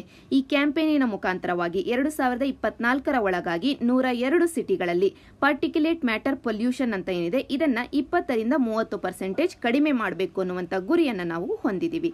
ಈ ಗುರಿಯನ್ನ ನಾವು ಸಾಧಿಸಬೇಕು ಅಂತಂದ್ರೆ ಮೊದಲಿಗೆ ನಮಗೆ ಬೇಕಾಗಿರೋದು ಅಂತಂದ್ರೆ ಈ ಪೊಲ್ಯೂಷನ್ ಅನ್ನ ಮೆಜರ್ ಮಾಡ್ಲಿಕ್ಕೆ, ಅಂದ್ರೆ ವಾಯು ಮಾಲಿನ್ಯ ಯಾವ ಹಂತದಲ್ಲಿ ಇದೆ ಅಂತ ನಾವು ಅಳತೆ ಮಾಡಲಿಕ್ಕೆ ಅಂತ ಒಂದಷ್ಟು ಸೆನ್ಸಾರ್ಗಳು ಬೇಕು. ಅದಕ್ಕೋಸ್ಕರ ಈ ಸ್ಕೀಮಿನ ಅಡಿಯಲ್ಲಿ ಮಾನಿಟರಿಂಗ್ ನೆಟ್ವರ್ಕ್ ಆಫ್ ಸೆನ್ಸಾರ್ಸ್ ಗಳನ್ನ ಕೂಡ ಎಸ್ಟಾಬ್ಲಿಷ್ ಮಾಡಲಾಗುತ್ತೆ. ಈ ರೀತಿಯಾಗಿ ಒಂದು ನೆಟ್ವರ್ಕ್ ಅನ್ನ ಎಸ್ಟಾಬ್ಲಿಷ್ ಮಾಡಬೇಕು ಅಂತಂದ್ರೆ ಈಗ ಮಾನಿಟರಿಂಗ್ ಇನ್ಸ್ಟ್ರೂಮೆಂಟ್ ವಿಷಯವಾಗಿ ಡಿಮ್ಯಾಂಡ್ ಇನ್ಕ್ರೀಸ್ ಆಗಲೇಬೇಕು. ಹಾಗೆ ಆದಾಗ ನಮ್ಮಲ್ಲಿ ಕ್ವಾಲಿಟಿ ಇನ್ಸ್ಟ್ರೂಮೆಂಟ್ಗಳು ಸಿಗಲಿ ಅನ್ನುವಂತ ಹಿನ್ನೆಲೆಯಲ್ಲಿ ಗವರ್ನಮೆಂಟ್ ಒಂದು ಸ್ಟೆಪ್ ಅನ್ನ ತಗೊಂಡಿದೆ. ಅದೇನು ಅಂತಂದ್ರೆ ನಮ್ಮ ದೇಶದಾದ್ಯಂತ ಏನು ಏರ್ ಕ್ವಾಲಿಟಿ ಮಾನಿಟರಿಂಗ್ ಇನ್ಸ್ಟ್ರೂಮೆಂಟ್ಗಳು ಬರ್ತವೆ, ಫಾರ್ ಎಕ್ಸಾಂಪಲ್ ಸೆನ್ಸಾರ್ಗಳು, ಈ ಒಂದು ಸೆನ್ಸಾರ್ಗಳ ಗುಣಮಟ್ಟವನ್ನ ಪರೀಕ್ಷಿಸಿ ಸರ್ಟಿಫೈ ಮಾಡುವಂತ ಜವಾಬ್ದಾರಿಯನ್ನ CSIR ಮತ್ತು NPL ಗಳಿಗೆ ಈಗ ಗವರ್ನಮೆಂಟ್ ಕೊಟ್ಟಿದೆ. CSIR ಅಂತಂದ್ರೆ ನಮ್ಮಲ್ಲಿರುವಂತಹ council of science and industrial research ಅನ್ನುವಂತ ಸಂಸ್ಥೆ, NPL ಅಂತಂದ್ರೆ ನ್ಯಾಷನಲ್ ಫಿಸಿಕಲ್ ಲ್ಯಾಬೊರೇಟರಿ. ಈ ಎರಡೂ ಸಂಸ್ಥೆಗಳು ಕೊಲಾಬರೇಟ್ ಮಾಡಿ ಈ ಎಲ್ಲ ಸಾಧನಗಳ ಸರ್ಟಿಫಿಕೇಶನ್ ಅನ್ನ ಕೊಡ್ಲಿಕ್ಕೆ ಅಂತ ವರ್ಕ್ ಮಾಡ್ತವೆ. ಇದು ನಮಗೆ ಈ ಆರ್ಟಿಕಲ್ ಅಲ್ಲಿ ಸಿಗುವಂತ ಅಪ್ಡೇಟ್. ಒಟ್ಟಾರೆಯಾಗಿ ನಿಮಗೆ ಪ್ರಿಲಿಮ್ಸ್ ಅಲ್ಲಿ ಕ್ವೆಶ್ಚನ್ ಕೇಳಬಹುದು, ಏರ್ ಕ್ವಾಲಿಟಿ ಇನ್ಸ್ಟ್ರೂಮೆಂಟ್ ಗಳನ್ನ ಯಾರು ಸರ್ಟಿಫೈ ಮಾಡ್ತಾರೆ ಅಂತ. ಆ ಸಂದರ್ಭದಲ್ಲಿ ನಿಮಗೆ ಬೈ ಡಿಫಾಲ್ಟ್ ಒಂದು ಆಪ್ಷನ್ ಇರುತ್ತೆ, ಅದ್ಯಾವುದು ಅಂದ್ರೆ BIS.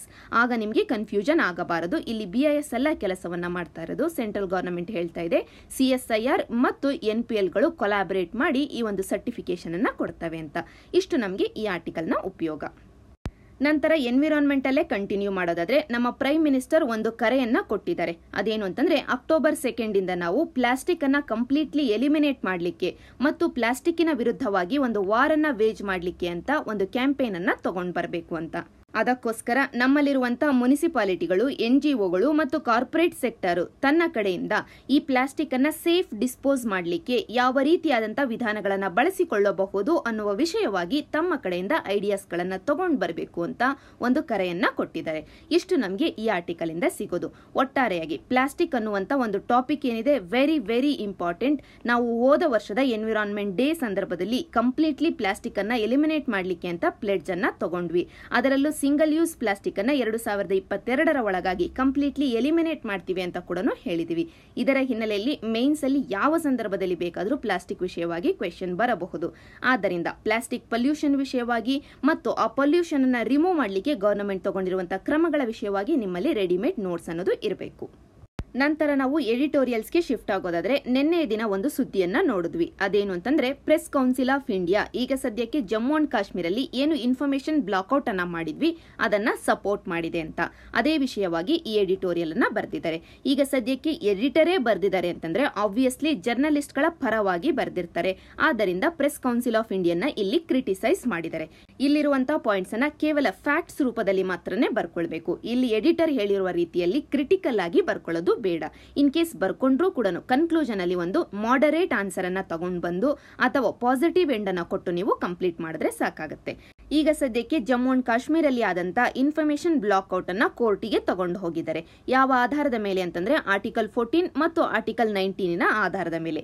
ಈ ವಿಷಯವಾಗಿ ಪ್ರೆಸ್ ಕೌನ್ಸಿಲ್ ಆಫ್ ಇಂಡಿಯಾ ಏನು ಹೇಳುತ್ತೆ ಅಂತಂದ್ರೆ ಯಾವ ಮ್ಯಾಟರ್ಗಳು ನ್ಯಾಷನಲ್ ಇಂಟ್ರೆಸ್ಟ್ ಅಲ್ಲಿ ಇದಾವೋ ಅಂದ್ರೆ ಇಂಟಿಗ್ರಿಟಿ ಮತ್ತು ಸಾವರ್ನಿಟಿ ಆಫ್ ದಿ ನೇಷನ್ ಮೇಲೆ ಇದಾವೋ ಆ ಮ್ಯಾಟರ್ಗಳ ವಿಷಯವಾಗಿ ನಮ್ಮ ಮೀಡಿಯಾದ ಮೇಲೆ ಏನಾದರೂ ರಿಸ್ಟ್ರಿಕ್ಷನ್ ಹಾಕಿದ್ದೆ ಆದ್ರೆ ಅದನ್ನ ನಾವು ಜಸ್ಟಿಫೈ ಮಾಡಬಹುದು ಅಂತ. ಇದು ಪ್ರೆಸ್ ಕೌನ್ಸಿಲ್ ಆಫ್ ಇಂಡಿಯಾದ ಒಪಿನಿಯನ್. ಇದಕ್ಕೆ ಇಲ್ಲಿ ಎಡಿಟರ್ ಹೇಳೋದು ಅಂತಂದ್ರೆ ಯಾವ ಸಮಾಜದಲ್ಲಿ ಓಪನ್ನೆಸ್ ಅನ್ನ ಅಂದ್ರೆ ಪಾರದರ್ಶಕತೆಯನ್ನ ಮತ್ತು ಇಂಡಿಪೆಂಡೆಂಟ್ ಮೀಡಿಯಾವನ್ನ ಕ್ರಿಟಿಸೈಸ್ ಮಾಡ್ತಾರೋ ಮತ್ತು ನ್ಯಾಷನಲ್ ಇಂಟಿಗ್ರಿಟಿ ಮತ್ತು ಸಾವರ್ನಿಟಿ ಆಧಾರದ ಮೇಲೆ ಈ ಮೀಡಿಯಾವನ್ನ ಮತ್ತು ಓಪನ್ ಸೊಸೈಟಿಯನ್ನ ಸಪ್ರೆಸ್ ಮಾಡ್ತಾರೋ ಆ ಒಂದು ದೇಶದಲ್ಲಿ ಡೆಮೋಕ್ರಸಿಗಿಂತನೂ ಡೆಸ್ಪೋಟಿಸಂ ಅಥವಾ ನಿರಂಕುಶ ಆಡಳಿತ ಅನ್ನೋದು ಇದೆ ಅಂತ ಹೇಳ್ಬೋದು ಅಂತ ಹೇಳ್ತಿದ್ದಾರೆ. ಯಾಕೆಂತಂದ್ರೆ ಇವತ್ತು ಪ್ರೆಸ್ ಕೌನ್ಸಿಲ್ ಆಫ್ ಇಂಡಿಯಾ ಅನ್ನೋದು statutory body, quasi judicial body, ಒಂದು ಆಟಾನಮಸ್ ಬಾಡಿ. ಇಂಥ ಒಂದು ಸಂಸ್ಥೆ ಮೀಡಿಯಾದ ಆಬ್ಜೆಕ್ಟಿವಿಟಿಯನ್ನ, ಪ್ರೊಫೆಷನಲಿಸಂ ಅನ್ನ ರೀಇನ್ಫೋರ್ಸ್ ಮಾಡಬೇಕು ಮತ್ತು ಸಂರಕ್ಷಣೆ ಮಾಡಬೇಕು. ಅದನ್ನ ಬಿಟ್ಟು ಪವರ್ ಅಲ್ಲಿರುವಂತಹ ಗವರ್ನಮೆಂಟಿನ ಪರವಾಗಿ ಈ ಒಂದು ಸಂಸ್ಥೆಗಳು ಮಾತಾಡಬಾರದು. ಇದು ಪ್ರೆಸ್ ಕೌನ್ಸಿಲ್ ಆಫ್ ಇಂಡಿಯಾ ತಗೊಂಡಿರುವಂತಹ ಒಂದು ನಿರ್ಧಾರಕ್ಕೆ ಎಡಿಟರ್ ಕೊಟ್ಟಿರುವಂತಹ ಒಪಿನಿಯನ್. ನಂತರ ಅನಾಲಿಸಿಸ್ ಅನ್ನ ನೋಡೋದಾದ್ರೆ ಇಲ್ಲಿಯವರೆಗೂ ನಮ್ಮ ಪ್ರೆಸ್ ಕೌನ್ಸಿಲ್ ಆಫ್ ಇಂಡಿಯಾ ಯಾವ ರೀತಿ ಕೆಲಸ ಮಾಡಿಕೊಂಡು ಬಂದಿದೆ ಅಂತ ನೋಡೋದಾದ್ರೆ ಮೊದಲನೇ ಎಕ್ಸಾಮು 1990 ಸಂದರ್ಭದಲ್ಲಿ ಪಂಜಾಬಿನ ರಾಜ್ಯದಲ್ಲಿ ಸಾಕಷ್ಟು ಮಿಲಿಟೆನ್ಸಿ ಅನ್ನೋದು ಇತ್ತು. ಆ ಸಂದರ್ಭದಲ್ಲಿ ಪಂಜಾಬ್ ಪ್ರೆಸ್ ಅನ್ನುವಂತ ಮೀಡಿಯಾ ಸಾಕಷ್ಟು ಇನ್ಫಾರ್ಮೇಶನ್ ಗಳನ್ನ ಡೈರೆಕ್ಟ್ ಆಗಿ ಬರಿತಾ ಇರುತ್ತೆ. ಆದರೂ ಕೂಡ ಆ ಒಂದು ಮೀಡಿಯಾದ ಫ್ರೀಡಮ್ ಅನ್ನ, ಇಂಡಿಪೆಂಡೆನ್ಸ್ ಅನ್ನ ಈ press council of India protect ಮಾಡುತ್ತೆ. ಯಾಕೆಂತಂದ್ರೆ ಈ ಪಂಜಾಬ್ ಪ್ರೆಸ್ ಅಲ್ಲಿರುವಂತ ಜನತೆಗೆ ಟ್ರೂತ್ಫುಲ್ ಅಂಡ್ ಇಂಪಾರ್ಷಿಯಲ್ ಇನ್ಫಾರ್ಮೇಶನ್ ಅನ್ನ ತಗೊಂಡೋಗಿ ಕೊಡ್ತಾ ಇದೆ ಅಂತ. ಈ ರೀತಿಯಾಗಿ ಕೆಲಸ ಮಾಡಿದಂತ ಪ್ರೆಸ್ ಕೌನ್ಸಿಲ್ ಆಫ್ ಇಂಡಿಯಾ ಇವತ್ತು ಮೀಡಿಯಾದ ಎಗನೆಸ್ಟ್ ಆಗಿದ್ದು ಯಾಕೆ ಅಂತ ಕೇಳ್ತಿದ್ದಾರೆ. ಅದೇ ರೀತಿಯಾಗಿ ಅಯೋಧ್ಯ ಎಜಿಟೇಷನ್ ಅನ್ನ ಕವರ್ ಮಾಡ್ತಿದ್ದಂತ ಸಂದರ್ಭದಲ್ಲಿ ಕಮ್ಯುನಲಿ ಬಯಾಸ್ಡ್ ಆಗಿ ಯಾವ ಪಬ್ಲಿಕೇಶನ್ಗಳು ಬರಿತಿರ್ತಾವೋ ಅವುಗಳ ವಿರುದ್ಧವಾಗಿ ಕೂಡ ಕೆಲವೊಂದು ಕ್ರಮಗಳನ್ನ ಪ್ರೆಸ್ ಕೌನ್ಸಿಲ್ ಆಫ್ ಇಂಡಿಯಾ ತಗೊಂಡಿತ್ತು. ಜೊತೆಗೆ ಈ ಸಂಸ್ಥೆ ಆಗಾಗ್ಗೆ ಹೇಳ್ತಿರುತ್ತೆ ಯಾವ ಸಮುದಾಯವನ್ನು ನಾವು ಡಿಫೇಮ್ ಮಾಡಬಾರದು, ಅಂದ್ರೆ ಈ ಪ್ರೆಸ್ಗಳು ಬರೆಯುವಂತ ನ್ಯೂಸ್ ಏನಿದೆ ಈ ನ್ಯೂಸ್ ಅಲ್ಲಿ ಯಾವ ಕಮ್ಯುನಿಟಿಯನ್ನು ಅಪಖ್ಯಾತಿಗೆ ಒಳಗೊಳಿಸಬಾರದು ಅಂತ. ಇಷ್ಟೆಲ್ಲಾ ಸ್ಟೆಪ್ಗಳನ್ನು ಈ ಹಿಂದೆ ತಗೊಂಡಿರುವಂತ ಈ ಪ್ರೆಸ್ ಕೌನ್ಸಿಲ್ ಆಫ್ ಇಂಡಿಯಾ ಇವತ್ತು ಯಾಕೆ ಗವರ್ನಮೆಂಟಿನ ಪರವಾಗಿ ನಿಂತಿರೋದು? ಜೊತೆಗೆ ಇಲ್ಲಿಯವರೆಗೂ ಪ್ರೆಸ್ ಕೌನ್ಸಿಲ್ ಆಫ್ ಇಂಡಿಯಾ ಇಷ್ಟರ ಮಟ್ಟಿಗೆ ಲೀಗಲ್ ಮತ್ತು ಎಥಿಕಲ್ ಆಬ್ಲಿಗೇಷನ್ ವಿಷಯವಾಗಿ ಇಷ್ಟೊಂದು ಕ್ರಿಟಿಸಿಸಮ್ ಅನ್ನ ಯಾವತ್ತೂ ಅನುಭವಿಸಿಲ್ಲ. ಆದ್ದರಿಂದ press council of India right time ಅಲ್ಲಿ ಎಚ್ಚೆತ್ತುಕೊಳ್ಳಬೇಕಾಗಿದೆ. ಜೊತೆಗೆ ಪ್ರೊಫೆಷನಲ್ ಮೀಡಿಯಾ ಕೊಡುವಂತ ಟ್ರೂತ್ಫುಲ್ ರಿಪೋರ್ಟಿಂಗ್ ಅನ್ನೋದು ಡೆಮೋಕ್ರಸಿಯಲ್ಲಿ ನ್ಯಾಷನಲ್ ಇಂಟ್ರೆಸ್ಟ್ ಅಲ್ಲೇ ಇರುತ್ತೆ ಅನ್ನುವಂತ ಸತ್ಯವನ್ನ ಅರ್ಥ ಮಾಡ್ಕೊಳ್ಬೇಕಾಗಿದೆ ಅಂತ ಈ ಆರ್ಟಿಕಲ್ ಅಲ್ಲಿ ಎಡಿಟರ್ ಹೇಳಿದ್ದಾರೆ. ಇಷ್ಟು ನಮಗೆ ಈ ಆರ್ಟಿಕಲ್ ಇಂದ ಸಿಗೋದು. ಒಂದು, ಪ್ರೆಸ್ ಕೌನ್ಸಿಲ್ ಆಫ್ ಇಂಡಿಯಾದ ಬಗ್ಗೆ ಪ್ರಿಲಿಮ್ಸ್ ಕ್ವೆಶ್ಚನ್ ಬರುವಂತ ಸಾಧ್ಯತೆ ಇದೆ. At the same time men's ಅಲ್ಲಿ ಕೂಡ ಪ್ರೆಸ್ ಕೌನ್ಸಿಲ್ ಆಫ್ ಇಂಡಿಯಾ ಅನ್ನುವಂತ ಸ್ಟ್ಯಾಟ್ಯೂಟರಿ ಬಾಡಿಯನ್ನ ಕ್ರಿಟಿಕಲಿ ಅನಲೈಸ್ ಮಾಡಲಿಕ್ಕೆ ಕೇಳುವಂತ ಸಾಧ್ಯತೆ ಇದೆ. ನಂತರ ಎರಡನೇ ಎಡಿಟೋರಿಯಲ್ಗೆ ಶಿಫ್ಟ್ ಆಗೋದಾದ್ರೆ ಈ ಆರ್ಟಿಕಲ್ ಅಲ್ಲಿ ರುಪಿ ಡಿಪ್ರಿಸಿಯೇಷನ್ ಬಗ್ಗೆ ಮಾತಾಡ್ತಿದ್ದಾರೆ. ಈಗ ಸದ್ಯಕ್ಕೆ ರುಪಿ ಡಿಪ್ರಿಸಿಯೇಷನ್ಗೆ ಕಾರಣಗಳು ಏನು, ಅದರಲ್ಲೂ ಇಂಟರ್ನಲ್ ಕಾರಣಗಳು ಏನು, ಎಕ್ಸ್ಟರ್ನಲ್ ಕಾರಣಗಳು ಏನು ಮತ್ತು ಇದರಿಂದ ಆಗುವಂತ ಇಂಪ್ಯಾಕ್ಟ್ ಏನು ಅಂತ ಈ ಆರ್ಟಿಕಲ್ ಅಲ್ಲಿ ಕೊಟ್ಟಿದ್ದಾರೆ. ಎಕ್ಸ್ಟರ್ನಲಿ ನೋಡಿದ್ದೆ ಆದ್ರೆ ಇವತ್ತು ಚೈನಾ ಮತ್ತು ಯುಎಸ್ಎ ನಡುವೆ ಟ್ರೇಡ್ ವಾರ್ ಅನ್ನೋದು ಆಗ್ತಾ ಇದೆ. ಈ ಕಾಂಪ್ಲೆಕ್ಸ್ ಟ್ರೇಡ್ ವಾರ್ ಅಲ್ಲಿ ಚೈನಾ ತನ್ನ ಕಡೆಯಿಂದ ಕರೆನ್ಸಿ ವಾರ್ ಅನ್ನ ಕೂಡ ಶುರು ಮಾಡಿದೆ. ಅಂದ್ರೆ ಚೈನಾದ ಕರೆನ್ಸಿ ಆಗಿರುವಂತ ಯುಆನ್ ಅನ್ನ ಡಿವ್ಯಾಲ್ಯೂಯೇಷನ್ ಮಾಡಿದೆ. ಇದರ ಹಿನ್ನೆಲೆಯಲ್ಲಿ ಟರ್ಕಿ ದೇಶದ ಕರೆನ್ಸಿ ಆಗಿರುವಂತಹ ಲೀರಾ, ಬ್ರೆಜಿಲ್ ದೇಶದ ಕರೆನ್ಸಿ ಆಗಿರುವಂತಹ ರಿಯಾಲ್, ಸೌತ್ ಆಫ್ರಿಕಾ ದೇಶದ ಕರೆನ್ಸಿ ಆಗಿರುವಂತಹ ರಾಂಡ್, ಮೆಕ್ಸಿಕನ್ ಕರೆನ್ಸಿ ಆಗಿರುವಂತಹ ಪೀಸೋ ಈ ಎಲ್ಲ ಕರೆನ್ಸಿಗಳು ಸಾಕಷ್ಟು ಡಿಪ್ರಿಸಿಯೇಷನ್ ಅನ್ನ ಅನುಭವಿಸಿದವೆ. ಇದೇ ಟ್ರೆಂಡ್ ಅಲ್ಲಿ ಇಂಡಿಯನ್ ರುಪಿ ಕೂಡ ಡಿಪ್ರಿಸಿಯೇಷನ್ ಅನ್ನ ಅನುಭವಿಸಿದೆ. ಇಲ್ಲಿ ಮೊದಲಿಗೆ ನೀವು ಡಿಪ್ರಿಸಿಯೇಷನ್ ಅಂದ್ರೆ ಏನು ಅಂತ ಅರ್ಥ ಮಾಡ್ಕೊಳ್ಳೋದಾದ್ರೆ ಸಿಂಪಲ್ ಟರ್ಮ್ಸ್ ಅಲ್ಲಿ ಡಾಲರ್ ಎಗೆನೆಸ್ಟ್ ಆಗಿ ರುಪಿಯನ್ನ ಇಮ್ಯಾಜಿನ್ ಮಾಡ್ಕೊಳ್ಳಿ. ಈಗ $1 ಅನ್ನ ಖರೀದಿ ಮಾಡಬೇಕು ಅಂತಂದ್ರೆ ನಮಗೆ 60 ರೂಪಿ ಬೇಕಾಗಿರುತ್ತೆ. ಆದರೆ ಡಿಪ್ರಿಸಿಯೇಷನ್ ಆದಾಗ $1 ಅನ್ನ ಖರೀದಿ ಮಾಡ್ಲಿಕ್ಕೆ ನಮಗೆ 65 ರೂಪಿಗಳು ಬೇಕಾಗಿರುತ್ತೆ. ಅಂದ್ರೆ ಡಾಲರಿನ ಬೆಲೆ ಜಾಸ್ತಿ ಆಗಿದೆ, ರುಪಿಯ ಬೆಲೆ ಕಡಿಮೆ ಆಗಿದೆ ಅಂತ. ಅಂದ್ರೆ ಯಾವಾಗ ಡೊಮೆಸ್ಟಿಕ್ ಕರೆನ್ಸಿಯ ಬೆಲೆ ಕಡಿಮೆ ಆಗುತ್ತೋ ಅಥವಾ ಡೊಮೆಸ್ಟಿಕ್ ಕರೆನ್ಸಿ ಲಾರ್ಜ್ಲಿ ಅವೈಲಬಲ್ ಇರುತ್ತೋ ಆ ಸಂದರ್ಭದಲ್ಲಿ ನಮಗೆ ಡೊಮೆಸ್ಟಿಕ್ ಕರೆನ್ಸಿ ಡಿಪ್ರಿಶಿಯೇಟ್ ಆಗುತ್ತೆ. ಅದನ್ನೇ ಇನ್ನೊಂದು ತರ ನೋಡೋದಾದ್ರೆ ಡಾಲರ್ ಅವೈಲಬಿಲಿಟಿ ಜಾಸ್ತಿ ಇದ್ದಿದ್ದೆ ಆದ್ರೆ, ಅಂದ್ರೆ ಹೆಚ್ಚು ಡಾಲರು ನಮ್ಮ ಎಕಾನಮಿಯಲ್ಲಿ ಹರಿದು ಬಂದಿದ್ದೆ ಆದ್ರೆ ಆಗ ರುಪಿಗೆ ಡಿಮ್ಯಾಂಡ್ ಜಾಸ್ತಿ ಆಗುತ್ತೆ. ಆ ಸಂದರ್ಭದಲ್ಲಿ ರುಪಿ ಏನಾಗುತ್ತೆ, ಅಪ್ರಿಶಿಯೇಟ್ ಆಗುತ್ತೆ. ಈಗ ಸದ್ಯಕ್ಕೆ ನಮ್ಮ ಎಕಾನಮಿಲಿ ಆಗ್ತಾ ಇರೋದು ರುಪಿ ಡಿಪ್ರಿಶಿಯೇಟ್ ಆಗ್ತಾ ಇದೆ. ಅಂದ್ರೆ ಸಾಕಷ್ಟು ರುಪಿ ಇದೆ ಆದರೆ ಡಾಲರ್ ಕಡಿಮೆ ಇದೆ. ಡಾಲರ್ ಯಾಕೆ ಕಡಿಮೆ ಇದೆ? ಯಾಕೆಂದ್ರೆ ಒಂದು ಎಕ್ಸ್ಟರ್ನಲ್ ಕಾಸ್ ನಾವೀಗ ತಾನೇ ನೋಡಿದ್ದು ಟ್ರೇಡ್ ವಾರ್ ಇಂದಾಗಿ. ಎರಡನೇದು ಇಂಟರ್ನಲ್ ಕಾಸ್. ಇಂಟರ್ನಲ್ಲಿ ನಾವು ಬಜೆಟ್ ಅಲ್ಲಿ ಒಂದಷ್ಟು ಸ್ಟೆಪ್ಸ್ ಗಳನ್ನ ತಗೊಂಡ್ ಬಂದ್ವಿ. ಅದೇನು ಅಂತಂದ್ರೆ FPI ಮೇಲೆ ಸರ್ಚಾರ್ಜ್ ಅನ್ನ ಜಾಸ್ತಿ ಮಾಡ್ತೀವಿ ಅಂತ. ಅಂದ್ರೆ ಈ FPIಗಳು ತಾವು ಏನು ಇಂಡಿಯನ್ ಎಕಾನಮಿಯಲ್ಲಿ ಹೂಡಿಕೆ ಮಾಡಿದ್ರು ಅದನ್ನ ವಾಪಸ್ಸು ತಗೊಳ್ಳಿಕ್ಕೆ ನಿರ್ಧಾರ ಮಾಡಿದ್ರು. ವಾಪಸ್ಸು ತಗೊಳ್ಬೇಕು ಅಂತಂದ್ರೆ ಅವರು ಡಾಲರ್ ಅಲ್ಲೇ ತಗೊಳ್ಬೇಕು. ಆ ಸಂದರ್ಭದಲ್ಲಿ ತಮ್ಮಲ್ಲಿರುವಂತಹ ರುಪಿಯನ್ನ ಕೊಟ್ಟು ಡಾಲರ್ ಅನ್ನ ಕೊಡಿ ಅಂತ ನಮ್ಮ RBIಗೆ ಕೇಳ್ತಾರೆ. ಅಂದ್ರೆ ಡಾಲರ್ಗೆ ಡಿಮ್ಯಾಂಡ್ ಜಾಸ್ತಿ ಆಯ್ತು, ಇದರಿಂದಾಗಿ ರುಪಿ ಡಿಪ್ರಿಶಿಯೇಟ್ ಆಯ್ತು. ಪಾಯಿಂಟ್ ನಂಬರ್ 1 ಇಂಟರ್ನಲ್ ಕಾಸಸ್ ಅಡಿಯಲ್ಲಿ. ಎರಡನೆಯದು ಅಂತಂದ್ರೆ ಓವರ್ ಆಲ್ ನಮ್ಮ ಎಕಾನಮಿಯಲ್ಲೇ ಒಂದು ರೀತಿಯಲ್ಲಿ ಸ್ಲೋ ಡೌನ್ ಅನ್ನೋದು ಆಗ್ತಾ ಇದೆ. ಇದನ್ನೇ ನಾವು ಆಟೋಮೊಬೈಲ್ ಸೆಕ್ಟರ್ ಅಲ್ಲಿ ಸಾಕಷ್ಟು ಬಾರಿ ಸುದ್ದಿ ವಿಶ್ಲೇಷಣೆಯಲ್ಲಿ ನೋಡಿದ್ವಿ. ಈ ರೀತಿಯ ಎಕಾನಮಿ ಸ್ಲೋ ಡೌನ್ ಆದಾಗ ರುಪಿ ಡಿಪ್ರಿಶಿಯೇಟ್ ಆಗೋದು ಕಾಮನ್. ಈ ರೀತಿಯಾಗಿ ರುಪಿ ಡಿಪ್ರಿಶಿಯೇಟ್ ಆಗ್ತಿದೆ ಅಂತ ಇವರು ಇಂಟರ್ನಲ್ ಮತ್ತು ಎಕ್ಸ್ಟರ್ನಲ್ ಕಾಸಸ್ ಅನ್ನ ಕೊಟ್ಟಿದ್ದಾರೆ. ಇದರಿಂದ ಇಂಪ್ಯಾಕ್ಟ್ ಏನಾಯ್ತು ಅಂತ ನಾವು ನೋಡಬೇಕು. ಜನರಲಿ ಇಂಪ್ಯಾಕ್ಟ್ ಏನಾಗುತ್ತೆ ಅಂತಂದ್ರೆ ಆ ತತ್ಕಾಲದಲ್ಲಿ ಎಕ್ಸ್ಪೋರ್ಟ್ ಅನ್ನೋದು ಜಾಸ್ತಿ ಆಗುತ್ತೆ, ಇಂಪೋರ್ಟ್ ಅನ್ನೋದು ಕಡಿಮೆ ಆಗುತ್ತೆ. ಆದರೆ ಲಾಂಗ್ ಟರ್ಮ್ ಅಲ್ಲಿ ಆ ಎಕಾನಮಿ ಮೇಲೆ ನೆಗೆಟಿವ್ ಇಂಪ್ಯಾಕ್ಟ್ ಆಗ್ಲಿಕ್ಕೆ ಶುರುವಾಗುತ್ತೆ. ಯಾಕೆ ಅಂತಂದ್ರೆ ಇನ್ವೆಸ್ಟ್ಮೆಂಟ್ ಫ್ಲೋ ಅನ್ನೋದು ಕಡಿಮೆ ಆಗಿರುತ್ತಲ್ಲ, ಅದಕ್ಕೋಸ್ಕರ. ಆದರೆ ಈ ರೀತಿ ಆಗತ್ತೆ ಅಂತ ಇಂಡಿಯಾ ಏನು ಚಿಂತೆ ಮಾಡುವ ಅವಶ್ಯಕತೆ ಇಲ್ಲ. ಯಾಕೆಂತಂದ್ರೆ ನಮ್ಮ ಎಕಾನಮಿಯ ಸ್ಟೆಬಿಲಿಟಿ ಅನ್ನೋದು ಈಗ ಸದ್ಯಕ್ಕೆ ಚೆನ್ನಾಗಿದೆ. ಕರೆಂಟ್ ಅಕೌಂಟ್ ಡೆಫಿಸಿಟ್ ಅನ್ನೇ ನೋಡ್ಕೊಂಡಿದ್ದೆ ಆದ್ರೆ ಇದು 0.7% ಇದೆ. ಅಂದ್ರೆ ಇದು ಕಂಫರ್ಟಬಲ್ ಆಗೇ ಇದೆ. ಅದೇ ರೀತಿಯಾಗಿ ಎಕ್ಸ್ಪೋರ್ಟ್ ಗ್ರೋತ್ ಅನ್ನೋದು ಸಾಕಷ್ಟು ಕಡಿಮೆ ಆಗಿದ್ರೂ ಸಹ ಫಾರೆಕ್ಸ್ ರಿಸರ್ವ್ ಅನ್ನೋದು ಸಾಕಷ್ಟು ಇದೆ ನಮ್ಮಲ್ಲಿ. ಹಿಸ್ಟಾರಿಕಲಿ ಹೈ ಅಂತ ಹೇಳಬಹುದಾದಷ್ಟು $430 ಬಿಲಿಯನ್ ಅಷ್ಟು ಫಾರೆಕ್ಸ್ ಇದೆ. ಹೀಗಿರಬೇಕಾದ್ರೆ ನಮ್ಮ ಎಕಾನಮಿ ಮೇಲೆ ನೆಗೆಟಿವ್ ಇಂಪ್ಯಾಕ್ಟ್ ಆಗಬಹುದು ಅನ್ನುವಂತ ಚಿಂತೆ ಏನು ಇಲ್ಲ. ಆದರೆ ಡಿಪ್ರಿಶಿಯೇಟ್ ಆಗೋದನ್ನ ತಡಿಬೇಕಾಗಿದೆ. ಇಮಿಡಿಯೇಟ್ಲಿ RBI ಅಂತೂ ಇನ್ವಾಲ್ವ್ ಆಗೋದಿಲ್ಲ. ಯಾಕೆಂತಂದ್ರೆ RBI ಡಿಪ್ರಿಸಿಯೇಷನ್ ನ ಕಡಿಮೆ ಮಾಡ್ಲಿಕ್ಕೆ ಅಂತ ಸ್ಟೆಪ್ ನ ತಗೊಳ್ಳಲ್ಲ. ಯಾವಾಗ ಇನ್ಸ್ಟೆಬಿಲಿಟಿ ಆಗುತ್ತೋ ಅಥವಾ ವೋಲಟೈಲಿಟಿ ಜಾಸ್ತಿ ಆಗುತ್ತೋ ಆಗ RBI ಇಂಟರ್ಫಿಯರ್ ಆಗಿ ಆ ವೋಲಟೈಲಿಟಿಯನ್ನ ತೆಗೆದು ಹಾಕಿ ಸ್ಟೆಬಿಲಿಟಿಯನ್ನ ತಗೊಂಡ್ ಬರುತ್ತೆ. ಆದ್ದರಿಂದ ಇಲ್ಲಿ ಲೇಖಕರು ಹೇಳೋದು ಅಂತಂದ್ರೆ ಗವರ್ನಮೆಂಟ್ ಏನು ಈಗ ಸದ್ಯಕ್ಕೆ ಸ್ಟೆಪ್ಸ್ ಗಳನ್ನ ತಗೊಂಡಿದೆ, ಮೊನ್ನೆ ದಿನ ನಾವು ನೋಡಿದಂತ ಸ್ಟೆಪ್ಗಳು, ಇದರಿಂದಾಗಿ ರುಪಿ ರಿವೈವ್ ಆಗುವಂತ ಸಾಧ್ಯತೆ ಇದೆ ಅಂತ ಹೇಳ್ತಿದ್ದಾರೆ. ಇಷ್ಟು ನಮಗೆ ಈ ಆರ್ಟಿಕಲ್ ಇಂದ ಸಿಗೋದು. ನಂತರ ಈ ಆರ್ಟಿಕಲ್ ಅಲ್ಲಿ ರೈಟ್ ಟು ಪ್ರೈವೇಸಿ ಬಗ್ಗೆ ಒಂದೆರಡು ಮಾತುಗಳನ್ನ ಹೇಳಿದ್ದಾರೆ. ರೈಟ್ ಟು ಪ್ರೈವೇಸಿ ಅನ್ನೋದು ನಮಗೆ ಫಂಡಮೆಂಟಲ್ ರೈಟ್ ಆಗಿದೆ. ಈಗ ಸದ್ಯಕ್ಕೆ ನಮ್ಮ ಸಂವಿಧಾನದ ಅಡಿಯಲ್ಲಿರುವಂತಹ ಆರ್ಟಿಕಲ್ 21 ಅಡಿಯಲ್ಲಿ ರೈಟ್ ಟು ಪ್ರೈವೇಸಿ ಅನ್ನೋದು ಬರುತ್ತೆ ಅಂತ ನಮ್ಮ supreme court justice KS Puttaswamy ಕೇಸಲ್ಲಿ ಹೇಳುತ್ತೆ. ಈ ಜಸ್ಟಿಸ್ ಪುಟ್ಟಸ್ವಾಮಿ ಕೇಸ್ ಅಡಿಯಲ್ಲಿ ಸುಪ್ರೀಂ ಕೋರ್ಟ್ ಜಡ್ಜ್ಮೆಂಟ್ ಅನ್ನ ಕೊಡ್ತಿರುವಂತಹ ಸಂದರ್ಭದಲ್ಲಿ ಒಂದು ಮಾತನ್ನ ಹೇಳುತ್ತೆ. ಅದೇನು ಅಂತಂದ್ರೆ ಪ್ರೈವೇಸಿ ಅನ್ನೋದು ನ್ಯಾಚುರಲ್ ರೈಟ್, ಅಂದ್ರೆ ಪ್ರಕೃತಿ ಸ್ವಾಭಾವಿಕವಾಗಿ ಮನುಷ್ಯರಿಗೆ ಕೊಟ್ಟಿರುವಂತಹ ಹಕ್ಕು. ಈ ಹಕ್ಕನ್ನ ಗವರ್ನಮೆಂಟ್ ಏನಾದ್ರೂ ಕಿತ್ಕೊಳ್ಬೇಕು ಅಂತಂದ್ರೆ 3 ಟೆಸ್ಟ್ ಗಳನ್ನ ಪಾಸ್ ಮಾಡಬೇಕು.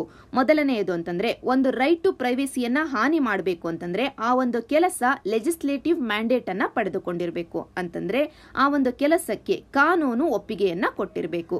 ಈ ಲಾ ಮುಖಾಂತರವಾಗಿ ಮಾತ್ರನೇ ರೈಟ್ ಟು ಪ್ರೈವೇಸಿಯನ್ನ ಟಚ್ ಮಾಡ್ಲಿಕ್ಕೆ ಆಗುತ್ತೆ ಗವರ್ನಮೆಂಟ್ಗೆ. ಇದು ಮೊದಲನೇ ಟೆಸ್ಟ್ ಲಾ ಅನ್ನೋದು. ಎರಡನೇ ಟೆಸ್ಟ್ ಅಂತಂದ್ರೆ ಗವರ್ನಮೆಂಟ್ ಯಾವ ಕೆಲಸಕ್ಕೋಸ್ಕರ ಒಬ್ಬ ಪರ್ಸನಿನ ರೈಟ್ ಟು ಪ್ರೈವೇಸಿಯನ್ನ ಹಾನಿ ಮಾಡಬೇಕು ಅಂತ ಮುಂದೆ ಬಂದಿದ್ಯೋ ಆ ಕೆಲಸ ಲೆಜಿಟಿಮೇಟ್ ಸ್ಟೇಟ್ ಪರ್ಪಸ್ ಆಗಿರಬೇಕು. ಅಂದ್ರೆ ಯಾವುದೋ ಒಂದು ನ್ಯಾರೋ ಇಂಟ್ರೆಸ್ಟ್ಗೋಸ್ಕರ ನಮ್ಮ ಜನತೆಯ ರೈಟ್ ಟು ಪ್ರೈವೇಸಿಯನ್ನ ಹಾನಿ ಮಾಡುವ ಹಾಗಿಲ್ಲ. ಇದು ಎರಡನೇ ಟೆಸ್ಟ್. ಅದೇ ರೀತಿಯಾಗಿ ಮೂರನೇ ಟೆಸ್ಟ್ ಅಂತಂದ್ರೆ ಟೆಸ್ಟ್ ಆಫ್ ಪ್ರೊಪೋರ್ಷನೇಟ್, ಅಂದ್ರೆ ಆ ಒಂದು ಕೆಲಸಕ್ಕೆ ಎಷ್ಟರ ಮಟ್ಟಿಗೆ ಪ್ರೈವೇಸಿಯನ್ನ ಹಾನಿ ಮಾಡಬಹುದು ಮತ್ತು ಎಷ್ಟು ಜನಗಳ ಪ್ರೈವೇಸಿಯನ್ನ ಹಾನಿ ಮಾಡಬಹುದು ಅನ್ನೋದನ್ನ ನೋಡಿಕೊಂಡು ಪ್ರೊಪೋರ್ಷನೇಟ್ ಆಗಿ ಅಂದ್ರೆ ಅನುಪಾತದಲ್ಲಿ ಮಾತ್ರನೇ ಕ್ರಮವನ್ನ ಕೈಗೊಳ್ಳಬೇಕು. ಒಂದೇ ಒಂದು ಕೆಲಸಕ್ಕೋಸ್ಕರ ದೇಶದಲ್ಲಿರುವಂತಹ ಎಲ್ಲ ಜನತೆಗಳ ರೈಟ್ ಟು ಪ್ರೈವೇಸಿಯನ್ನ ಕಸಿದುಕೊಳ್ಳಬಾರದು. ಈ ರೀತಿಯಾಗಿ 3 ಟೆಸ್ಟ್ ಗಳನ್ನ ಸುಪ್ರೀಂ ಕೋರ್ಟ್ ಕೊಡುತ್ತೆ. ಇಷ್ಟೆಲ್ಲ ಕೊಟ್ಟ ನಂತರವೂ ಕೂಡ ರೈಟ್ ಟು ಪ್ರೈವೇಸಿಯ ವಿಷಯವಾಗಿ, ಡೇಟಾ ಸೆಕ್ಯೂರಿಟಿಯ ವಿಷಯವಾಗಿ ಸಾಕಷ್ಟು ಪ್ರೋಗ್ರೆಸ್ ಅನ್ನೋದು ಆಗಿಲ್ಲ ಅಂತ ಇಲ್ಲಿ ಲೇಖಕರ ಅಭಿಪ್ರಾಯ. ಇದಕ್ಕೆ ಕಾರಣ ಏನು ಅಂತಂದ್ರೆ ಮೊದಲಿಗೆ ರೈಟ್ ಟು ಪ್ರೈವೇಸಿಯನ್ನ ಹಾನಿ ಮಾಡ್ಲಿಕ್ಕೆ ಅಂತ ಗವರ್ನಮೆಂಟ್ ಕೊಡ್ತಿರುವಂತಹ ಕಾರಣ ಏನು ಅಂತಂದ್ರೆ ನ್ಯಾಷನಲ್ ಸೆಕ್ಯೂರಿಟಿ ಅನ್ನುವಂತ ಕಾರಣ.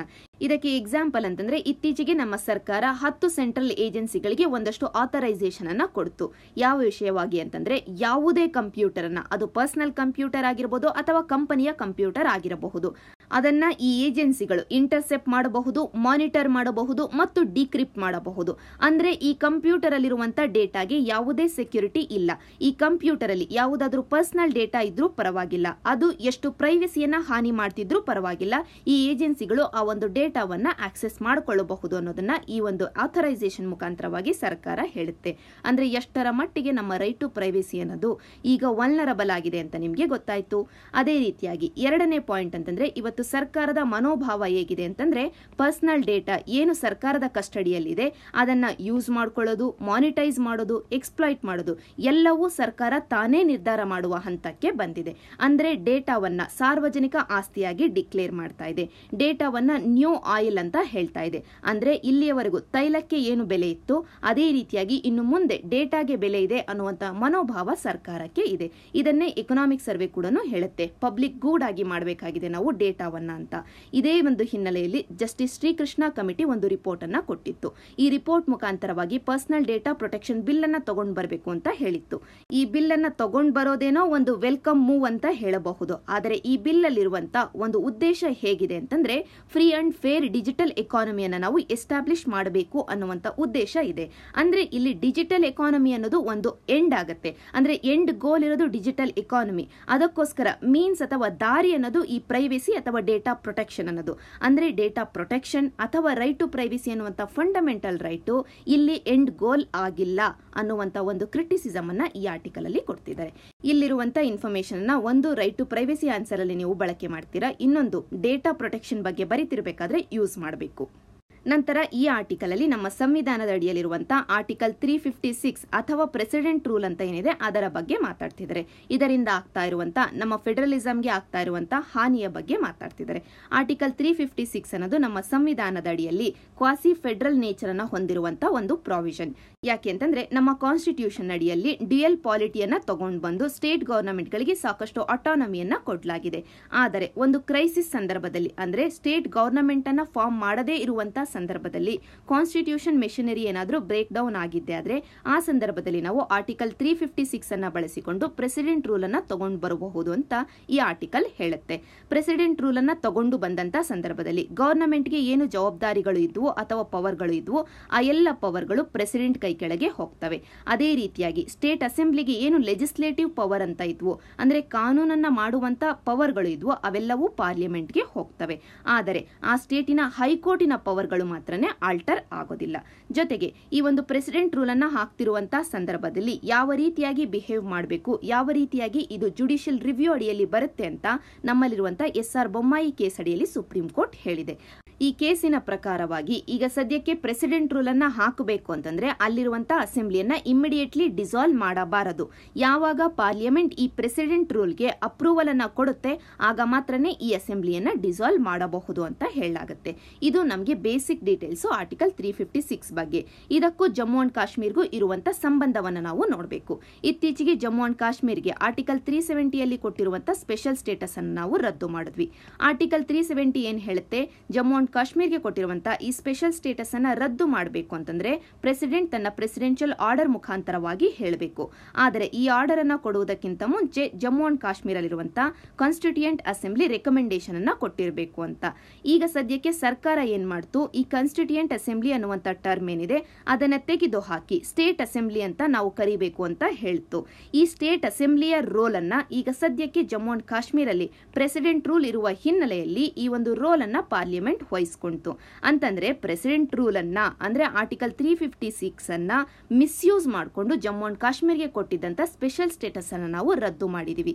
ಅಂದ್ರೆ ಜಮ್ಮು ಅಂಡ್ ಕಾಶ್ಮೀರಲ್ಲಿ ನಿಜವಾಗ್ಲೂ ಜನರಿಂದ ಆಯ್ಕೆಯಾಗಿ ಬಂದಿರುವಂತ ಅಸೆಂಬ್ಲಿ ಇದ್ದಿದ್ದೆ ಆದ್ರೆ ಈ ಸ್ಪೆಷಲ್ ಸ್ಟೇಟಸ್ ಅನ್ನ ನಾವು ರದ್ದು ಮಾಡ್ಲಿಕ್ಕೆ ಆಗ್ತಿರ್ಲಿಲ್ಲ. ಅಂದ್ರೆ ನಾವು ಈಗ ಏನು ಆರ್ಟಿಕಲ್ 356 ಮುಖಾಂತರವಾಗಿ ಶಾರ್ಟ್ ಕಟ್ ಅನ್ನ ತಗೊಂಡು ರದ್ದು ಮಾಡಿದೀವೋ ಇದು ಅಲ್ಲಿರುವ ಜನತೆಗೆ ಒಪ್ಪಿಗೆ ಇಲ್ಲ ಅಂತ ನಿಮ್ಗೆ ಗೊತ್ತಾಯ್ತು. ಇದು ನಮ್ಗೆ ಆರ್ಟಿಕಲ್ 356 ಅನ್ನೋದು ಯಾವ ರೀತಿ ಮಿಸ್ಯೂಸ್ ಆಗಬಹುದು ಅನ್ನೋದಕ್ಕೆ ಒಂದು ಎಕ್ಸಾಂಪಲ್. ಇದಾದ ನಂತರ ಆರ್ಟಿಕಲ್ 356 ಅಡಿಯಲ್ಲಿ ಒಂದು ಸ್ಟೇಟ್ ಅಲ್ಲಿ ಪ್ರೆಸಿಡೆಂಟ್ ರೂಲ್ ಇದ್ದಿದ್ದೆ ಆದ್ರೆ ಯಾವ ರೀತಿಯ ಇಂಪ್ಯಾಕ್ಟ್ ಆಗಬಹುದು ಅನ್ನೋದ್ರ ಬಗ್ಗೆ ಒಂದೆರಡು ಪಾಯಿಂಟ್ ಗಳನ್ನ ಹೇಳ್ತಾರೆ. ಮೊದಲಿಗೆ ಆರ್ಟಿಕಲ್ 356 ಅನ್ನದೇ ಫೆಡರಲಿಸಂ ಅನ್ನುವಂತ ಮೌಲ್ಯಕ್ಕೆ ವಿರುದ್ಧವಾಗಿರುವಂತ ಪ್ರಾವಿಷನ್. ಯಾವಾಗ ಪ್ರೆಸಿಡೆಂಟ್ ರೂಲ್ ಅನ್ನೋದಿರುತ್ತೆ ಆ ಸಂದರ್ಭದಲ್ಲಿ ಆ ಒಂದು ಸ್ಟೇಟ್ ಅಲ್ಲಿ ಏನು ಸೆಂಟರ್ ವಿರುದ್ಧವಾಗಿ ಅಥವಾ ಇತರ ರಾಜ್ಯಗಳ ವಿರುದ್ಧವಾಗಿ ಕೇಸಸ್ಗಳು ಇರ್ತವೆ, ಸ್ಯೂಟ್ಗಳು ಇರ್ತವೆ. ಈ ಕೇಸಸ್ ಮೇಲೆ ಸಾಕಷ್ಟು ಇಂಪ್ಯಾಕ್ಟ್ ಆಗುತ್ತೆ. ಯಾಕೆಂತಂದ್ರೆ ಪ್ರೆಸಿಡೆಂಟ್ ರೂಲ್ ಇದ್ದಾಗ ಪಾರ್ಲಿಮೆಂಟ್ ಮತ್ತು ಎಕ್ಸಿಕ್ಯೂಟಿವ್ ಅಂತ ಏನಿರುತ್ತೆ ಸೆಂಟ್ರಲ್ ಗವರ್ನಮೆಂಟ್ ಅಲ್ಲಿ ಅದು ತನ್ನ ರೋಲ್ ಅನ್ನ ಪ್ಲೇ ಮಾಡ್ತಿರುತ್ತೆ. ಅಂದ್ರೆ ಆರ್ಟಿಕಲ್ 131 ಅಡಿಯಲ್ಲಿರುವಂತಹ ಈ ಸೂಟ್ ಗಳನ್ನ ಸೆಂಟ್ರಲ್ ಗವರ್ನಮೆಂಟ್ ಗೆ ಪರವಾಗಿ ಕನ್ವರ್ಟ್ ಮಾಡಿಕೊಳ್ಳಬಹುದು. ಅಂದ್ರೆ ಆ ಸ್ಟೇಟಿನ ಗವರ್ನಮೆಂಟಿನ ಮತ್ತು ಆ ಸ್ಟೇಟಿನ ಜನತೆಯ ವಿರುದ್ಧವಾಗಿ ಈ ಆರ್ಟಿಕಲ್ 356 ಅಲ್ಲಿರುವಂತಹ ಈ ಪ್ರಾವಿಷನ್ಸ್ ಅನ್ನ ಯೂಸ್ ಮಾಡ್ಕೊಂಡ್ರು ಅಂತ ನಿಮ್ಗೆ ಗೊತ್ತಾಯ್ತು. ಅದೇ ರೀತಿಯಾಗಿ ಎರಡನೆಯದು ಅಂತಂದ್ರೆ ನಮ್ಮ ಕಾನ್ಸ್ಟಿಟ್ಯೂಷನ್ ಅಲ್ಲಿರುವಂತಹ ಕೆಲವೊಂದು ಪ್ರಾವಿಷನ್ಸ್ ಅನ್ನ ಅಮೆಂಡ್ ಮಾಡಬೇಕು ಅಂತಂದ್ರೆ ಸಾಕಷ್ಟು ಟಫ್ನೆಸ್ ಅನ್ನೋದು ಇದೆ. ಫಾರ್ ಎಕ್ಸಾಂಪಲ್ ಶೆಡ್ಯೂಲ್ 7 ಅಲ್ಲಿರುವಂತಹ ಪ್ರಾವಿಷನ್ಸ್ ಅನ್ನ ಅಮೆಂಡ್ ಮಾಡಬೇಕು ಅಂತಂದ್ರೆ ಇಲ್ಲವಾ ಪ್ರೆಸಿಡೆಂಟ್ ಅನ್ನ ನಾವೇನು ಎಲೆಕ್ಷನ್ ಮಾಡ್ತೀವಿ ಆ ವಿಧಾನವನ್ನ ನಾವೇನಾದ್ರೂ ಅಮೆಂಡ್ ಮಾಡಬೇಕು ಅಂತಂದ್ರೆ ನಾವು ಕಾನ್ಸ್ಟಿಟ್ಯೂಷನ್ ಅಲ್ಲಿ ತರುವಂತ ಕಾನ್ಸ್ಟಿಟ್ಯೂಷನಲ್ ಅಮೆಂಡ್ಮೆಂಟ್ ಆಕ್ಟ್ ಏನಿದೆ ಅದನ್ನ ಒಂದು ನಮ್ಮ ಪಾರ್ಲಿಮೆಂಟ್ ಅಲ್ಲಿ 2/3 ಮೆಜಾರಿಟಿಯಿಂದ ಪಾಸ್ ಮಾಡಿರಬೇಕು. ಜೊತೆಗೆ ಆ ಒಂದು ಅಮೆಂಡ್ಮೆಂಟ್ ಆಕ್ಟ್ ಅನ್ನ ನಮ್ಮ ಸ್ಟೇಟ್ ಲೆಜಿಸ್ಲೇಚರ್ಗಳು ಏನಿಲ್ಲ ಅಂದ್ರೂ ಅರ್ಧಕ್ಕರ್ಧ ಸ್ಟೇಟ್ ಲೆಜಿಸ್ಲೇಚರ್ಗಳು ಸಿಂಪಲ್ ಮೆಜಾರಿಟಿಯಿಂದ ಪಾಸ್ ಮಾಡಿರಬೇಕು. ಅಂದ್ರೆ ಸ್ಟೇಟ್ಗಳ ಪರ್ಮಿಷನ್ ಅನ್ನ ತಗೊಂಡು ನಾವು ಕಾನ್ಸ್ಟಿಟ್ಯೂಷನ್ ಅನ್ನ ಅಮೆಂಡ್ ಮಾಡಬೇಕು. ಈ ವಿಷಯಗಳ ವಿಷಯವಾಗಿ ಈಗ ನಾವು ಆರ್ಟಿಕಲ್ 356 ಗೆ ಬರೋಣ. ಸೆಂಟ್ರಲ್ ಗವರ್ನಮೆಂಟ್ ಏನಾದ್ರೂ ಈ ರೀತಿಯಾದಂತಹ ಕಾನ್ಸ್ಟಿಟ್ಯೂಷನಲ್ ಅಮೆಂಡ್ಮೆಂಟ್ ಅನ್ನ ತಗೊಂಡು ಬಂದಿದ್ದೆ ಆದ್ರೆ ಆ ಸಂದರ್ಭದಲ್ಲಿ ಸ್ಟೇಟ್ಗಳು ಏನಾದ್ರೂ ಈ ಅಮೆಂಡ್ಮೆಂಟ್ ಅನ್ನ ಅಪೋಸ್ ಮಾಡಿದ್ದೆ ಆದ್ರೆ ಒಂದು ದಾರಿ ಏನಿದೆ ಅಂತಂದ್ರೆ ಸೆಂಟ್ರಲ್ ಗವರ್ನಮೆಂಟ್ ತನಗೆ ಬೇಕಾಗಿರುವಂತಹ ರಾಜ್ಯಗಳಲ್ಲಿ ಈ ಆರ್ಟಿಕಲ್ 356 ಅನ್ನ ಬಳಸಿಕೊಂಡು ಪ್ರೆಸಿಡೆಂಟ್ ರೂಲ್ ಅನ್ನ ತಗೊಂಡು ಬರಬಹುದು. ಈ ಮೂಲಕವಾಗಿ ಆ ಸ್ಟೇಟ್ ಅಸೆಂಬ್ಲಿಯ ರೋಲ್ ಅನ್ನ ಪಾರ್ಲಿಮೆಂಟ್ ತಾನು ವಹಿಸಿಕೊಂಡು ಈ ಕಾನ್ಸ್ಟಿಟ್ಯೂಷನ್ ಅಮೆಂಡ್ಮೆಂಟ್ ಆಕ್ಟ್ ಅನ್ನ ಸ್ಟೇಟ್ ಪರವಾಗಿ ತಾನು ಪಾಸ್ ಮಾಡಬಹುದು. ಅಂದ್ರೆ ಆ ಸ್ಟೇಟ್ಗಳ ಒಪ್ಪಿಗೆ ಇಲ್ಲದೆಯೇ ಈ ಆರ್ಟಿಕಲ್ 356 ಅನ್ನ ಬಳಸಿಕೊಂಡು ಕಾನ್ಸ್ಟಿಟ್ಯೂಷನ್ ಅನ್ನ ನಾವು ಅಮೆಂಡ್ ಮಾಡಬಹುದು ಅಂತ ನಿಮ್ಗೆ ಗೊತ್ತಾಯ್ತು. ಅಂದ್ರೆ ಕಾನ್ಸ್ಟಿಟ್ಯೂಷನ್ ಅಡಿಯಲ್ಲಿರುವಂತಹ ಫೆಡರಲಿಸಂ ಮತ್ತು ಇತರ ಮೌಲ್ಯಗಳನ್ನ ನಮ್ಮ ಕಾನ್ಸ್ಟಿಟ್ಯೂಷನ್ನೇ ಕೊಟ್ಟಿದ್ರು ಕೂಡ ನಮ್ಮ ಕಾನ್ಸ್ಟಿಟ್ಯೂಷನ್ ಅಲ್ಲಿರುವಂತಹ ಈ ಆರ್ಟಿಕಲ್ 356 ಅನ್ನುವಂತ ಇತರ ಪ್ರಾವಿಷನ್ಸ್ ಅನ್ನ ಬಳಸಿಕೊಂಡು ಈ ಮೌಲ್ಯಗಳನ್ನ ನಾವು ಎಷ್ಟರ ಮಟ್ಟಿಗೆ ಅಂಡರ್ಮೈನ್ ಮಾಡಬಹುದು ಅಂತ ನಿಮ್ಗೆ ಗೊತ್ತಾಯ್ತು. ಅದೇ ರೀತಿಯಾಗಿ ಇನ್ನೊಂದು ವಿಷಯ ಅಂತಂದ್ರೆ ಈಗ ಸದ್ಯಕ್ಕೆ ನಮ್ಮ ಸ್ಟೇಟ್ ಬೌಂಡ್ರಿಗಳನ್ನ ಆಲ್ಟರ್ ಮಾಡಬೇಕು ಅಂತಂದ್ರೆ ಪ್ರೆಸಿಡೆಂಟ್ ಏನ್ ಮಾಡ್ತಾರೆ ಆ ಸ್ಟೇಟ್ ಅಸೆಂಬ್ಲಿಯ ಒಪಿನಿಯನ್ ಅನ್ನ ಕೇಳ್ತಾರೆ. ಆ ಸ್ಟೇಟ್ ಅಸೆಂಬ್ಲಿ ಕೊಡುವಂತ ಒಪಿನಿಯನ್ ಅನ್ನ ಪ್ರೆಸಿಡೆಂಟ್ ಕನ್ಸಿಡರ್ ಮಾಡ್ತಾರೆ. ಹಾಗಂತ ಬೈಂಡಿಂಗ್ ಏನು ಇಲ್ಲ. ಆದರೂ ಆದರೂ ಕೂಡ ಈ ಅಸೆಂಬ್ಲಿಯ ಒಪಿನಿಯನ್ ಅನ್ನೋದು ಇಂಪಾರ್ಟೆಂಟ್ ಆಗುತ್ತೆ. ಆದರೆ ಇನ್ ಕೇಸ್ ಆ ಸ್ಟೇಟ್ ಅಲ್ಲಿ ಏನಾದ್ರೂ ಪ್ರೆಸಿಡೆಂಟ್ ರೂಲ್ ಇದ್ದಿದ್ದೆ ಆದ್ರೆ ಆ ಸ್ಟೇಟ್ ಅಸೆಂಬ್ಲಿಯ ಒಪಿನಿಯನ್ ಕೂಡ ತಗೊಳ್ಳಿಕ್ಕೆ ಆಗೋದಿಲ್ಲ. ಅದೇ ಈಗ ಸದ್ಯಕ್ಕೆ ಜಮ್ಮು ಅಂಡ್ ಕಾಶ್ಮೀರ ಅಲ್ಲಿ ಕೂಡ ಆಗಿದ್ದು. ಇಷ್ಟೆಲ್ಲ ಮಿಸ್ಯುಟಿಲೈಸೇಷನ್ ಅನ್ನೋದು ಆರ್ಟಿಕಲ್ 356 ವಿಷಯವಾಗಿ ಆಗ್ತಾ ಇದೆ. ಈ ಹಿನ್ನೆಲೆಯಲ್ಲಿ ನಾವೇನು ಕನ್ಕ್ಲೂಷನ್ ಅನ್ನ ಕೊಡಬಹುದು ಅಂತಂದ್ರೆ ಇಲ್ಲಿ ಲೇಖಕರು ಹೇಳೋದು ಅಂತಂದ್ರೆ ಆರ್ಟಿಕಲ್ 356 ಅಡಿಯಲ್ಲಿ ಪಾರ್ಲಿಮೆಂಟ್ಗೆ ಆಗಿರಬಹುದು ಅಥವಾ ಪ್ರೆಸಿಡೆಂಟ್ಗೆ ಆಗಿರಬಹುದು ಅಬ್ಸಲ್ಯೂಟ್ ಪವರ್ ಅನ್ನ ಕೊಟ್ಟಿಲ್ಲ. ಕೇವಲ ಆ ಸಂದರ್ಭದಲ್ಲಿ ಏನು ಕಾನ್ಸ್ಟಿಟ್ಯೂಷನಲ್ ಮೆಷಿನರಿ ಅನ್ನೋದು ಬ್ರೇಕ್ ಡೌನ್ ಆಗಿದೆಯೋ ಆ ಬ್ರೇಕ್ ಡೌನ್ ಹಿನ್ನೆಲೆಯಲ್ಲಿ ಕಾನ್ಸ್ಟಿಟ್ಯೂಷನಲ್ ಗವರ್ನೆನ್ಸ್ ಅನ್ನ ರೀಸ್ಟೋರ್ ಮಾಡಲಿಕ್ಕೆ ಅಂತ ಒಂದಷ್ಟು ಪ್ರಾವಿಷನ್ಸ್ ಅನ್ನ ಮಾತ್ರನೇ ಕೊಡಲಾಗಿದೆ. ಪಾರ್ಲಿಮೆಂಟ್ ಸ್ಟೇಟ್ ಬಜೆಟ್ ಅನ್ನ ಪಾಸ್ ಮಾಡಬಹುದು. ಹಾಗಂತ ಈಗಾಗಲೇ ಸ್ಟೇಟ್ ತಂದಿರುವಂತಹ ಪ್ರೋಗ್ರಾಮ್ಗಳನ್ನಾಗಿರ್ಬೋದು, ಸ್ಟ್ಯಾಟ್ಯೂಟರಿ ಮೆಷರ್ಸ್ ಗಳನ್ನಾಗಿರ್ಬೋದು, ಇವುಗಳನ್ನ ರಿಮೂವ್ ಮಾಡೋದಲ್ಲ, ಇವುಗಳನ್ನ ಕಂಟಿನ್ಯೂ ಮಾಡಲಿಕ್ಕೆ ಅಂತ ಒಂದಷ್ಟು ಪ್ರಾವಿಷನ್ಸ್ ಅನ್ನ ಕೊಡಬೇಕು ಅಷ್ಟೇ ಅಂತ ಇಲ್ಲಿ ಲೇಖಕರು ಹೇಳ್ತಿದ್ದಾರೆ. ಒಟ್ಟಾರೆಯಾಗಿ ಪಾರ್ಲಿಮೆಂಟ್ ಆಗಿರಬಹುದು, ಪ್ರೆಸಿಡೆಂಟ್ ಆಗಿರಬಹುದು, ಆರ್ಟಿಕಲ್ 356 ಅಡಿಯಲ್ಲಿರುವಂತಹ ಈ ಇಂಪ್ಲೈಡ್ ಲಿಮಿಟೇಷನ್ಸ್ ಅನ್ನ ಅರ್ಥ ಮಾಡ್ಕೊಳ್ಳಿಲ್ಲ ಅಂತಂದ್ರೆ ಯಾವ ಸ್ಟೇಟ್ ಪಾಲಿಸಿಯೂ ಉಳಿಯೋದಿಲ್ಲ, ಯಾವ ಸ್ಟೇಟ್ ಲಾನೂ ಉಳಿಯೋದಿಲ್ಲ. ಈಗ ಹೇಗೆ ಜಮ್ಮು ಅಂಡ್ ಕಾಶ್ಮೀರ್ಗೆ ಈ ಸ್ಥಿತಿ ಬಂದಿದೆಯೋ ಅದೇ ಸ್ಥಿತಿ ಎಲ್ಲ ಸ್ಟೇಟ್ಗಳಿಗೂ ಬರಬಹುದು ಅಂತ ಇಲ್ಲಿ ಲೇಖಕರು ಹೇಳ್ತಿದ್ದಾರೆ. ನಿಮಗೆ ನೀವು ಪಾಲಿಟಿಯನ್ನ ಓದ್ತಿರ್ಬೇಕಾದ್ರೆ ಆರ್ಟಿಕಲ್ 356 ಅನ್ನ ಸಾಕಷ್ಟು ಡೀಟೇಲ್ಡ್ ಆಗಿ ಓದಿರ್ತೀರಾ. ಆ ಸಂದರ್ಭದಲ್ಲಿ ಇಲ್ಲಿರುವಂತಹ ಒಂದೆರಡು ಪಾಯಿಂಟ್ ಗಳನ್ನು ನೀವು ಆಡ್ ಮಾಡ್ಕೊಂಡ್ರೆ ಸಾಕಾಗುತ್ತೆ. ನಂತರ ಎನ್ವಿರಾನ್ಮೆಂಟ್ಗೆ ಶಿಫ್ಟ್ ಆಗೋದಾದ್ರೆ ಈ ಆರ್ಟಿಕಲ್ ಅಲ್ಲಿ ವೆಸ್ಟರ್ನ್ ಘಾಟ್ ಬಗ್ಗೆ ಮಾತಾಡ್ತಿದ್ದಾರೆ. ವೆಸ್ಟರ್ನ್ ಘಾಟ್ ಅಲ್ಲಿರುವಂತಹ ಬಯೋಡೈವರ್ಸಿಟಿ ಅಥವಾ ಜೀವ ವೈವಿಧ್ಯಮಯತೆಯನ್ನ ಸಂರಕ್ಷಣೆ ಮಾಡಬೇಕು ಅನ್ನುವಂತ ಹಿನ್ನೆಲೆಯಲ್ಲಿ western ghat ecology expert panel ಒಂದನ್ನ ನಾವು ಎಸ್ಟಾಬ್ಲಿಷ್ ಮಾಡಿದ್ವಿ. ಈ ಪ್ಯಾನೆಲಿನ ಚೇರ್ಮನ್ ಯಾರಾಗಿದ್ರು ಅಂತಂದ್ರೆ ಮಾಧವ್ ಗಾಡ್ಜಿಲ್ ಅವರೇ ಈ ಒಂದು ಆರ್ಟಿಕಲ್ ಅನ್ನ ಬರ್ತಿದ್ದಾರೆ. ಯಾವ ಹಿನ್ನೆಲೆಯಲ್ಲಿ ಅಂತಂದ್ರೆ ಈಗ ಸದ್ಯಕ್ಕೆ ಕೇರಳ, ಕರ್ನಾಟಕ ಈ ಎಲ್ಲ ಪ್ರದೇಶಗಳಲ್ಲಿ ಫ್ಲಡ್ಡಿಂಗ್ ಅನ್ನೋದು ಆಗ್ತಾ ಇದೆ.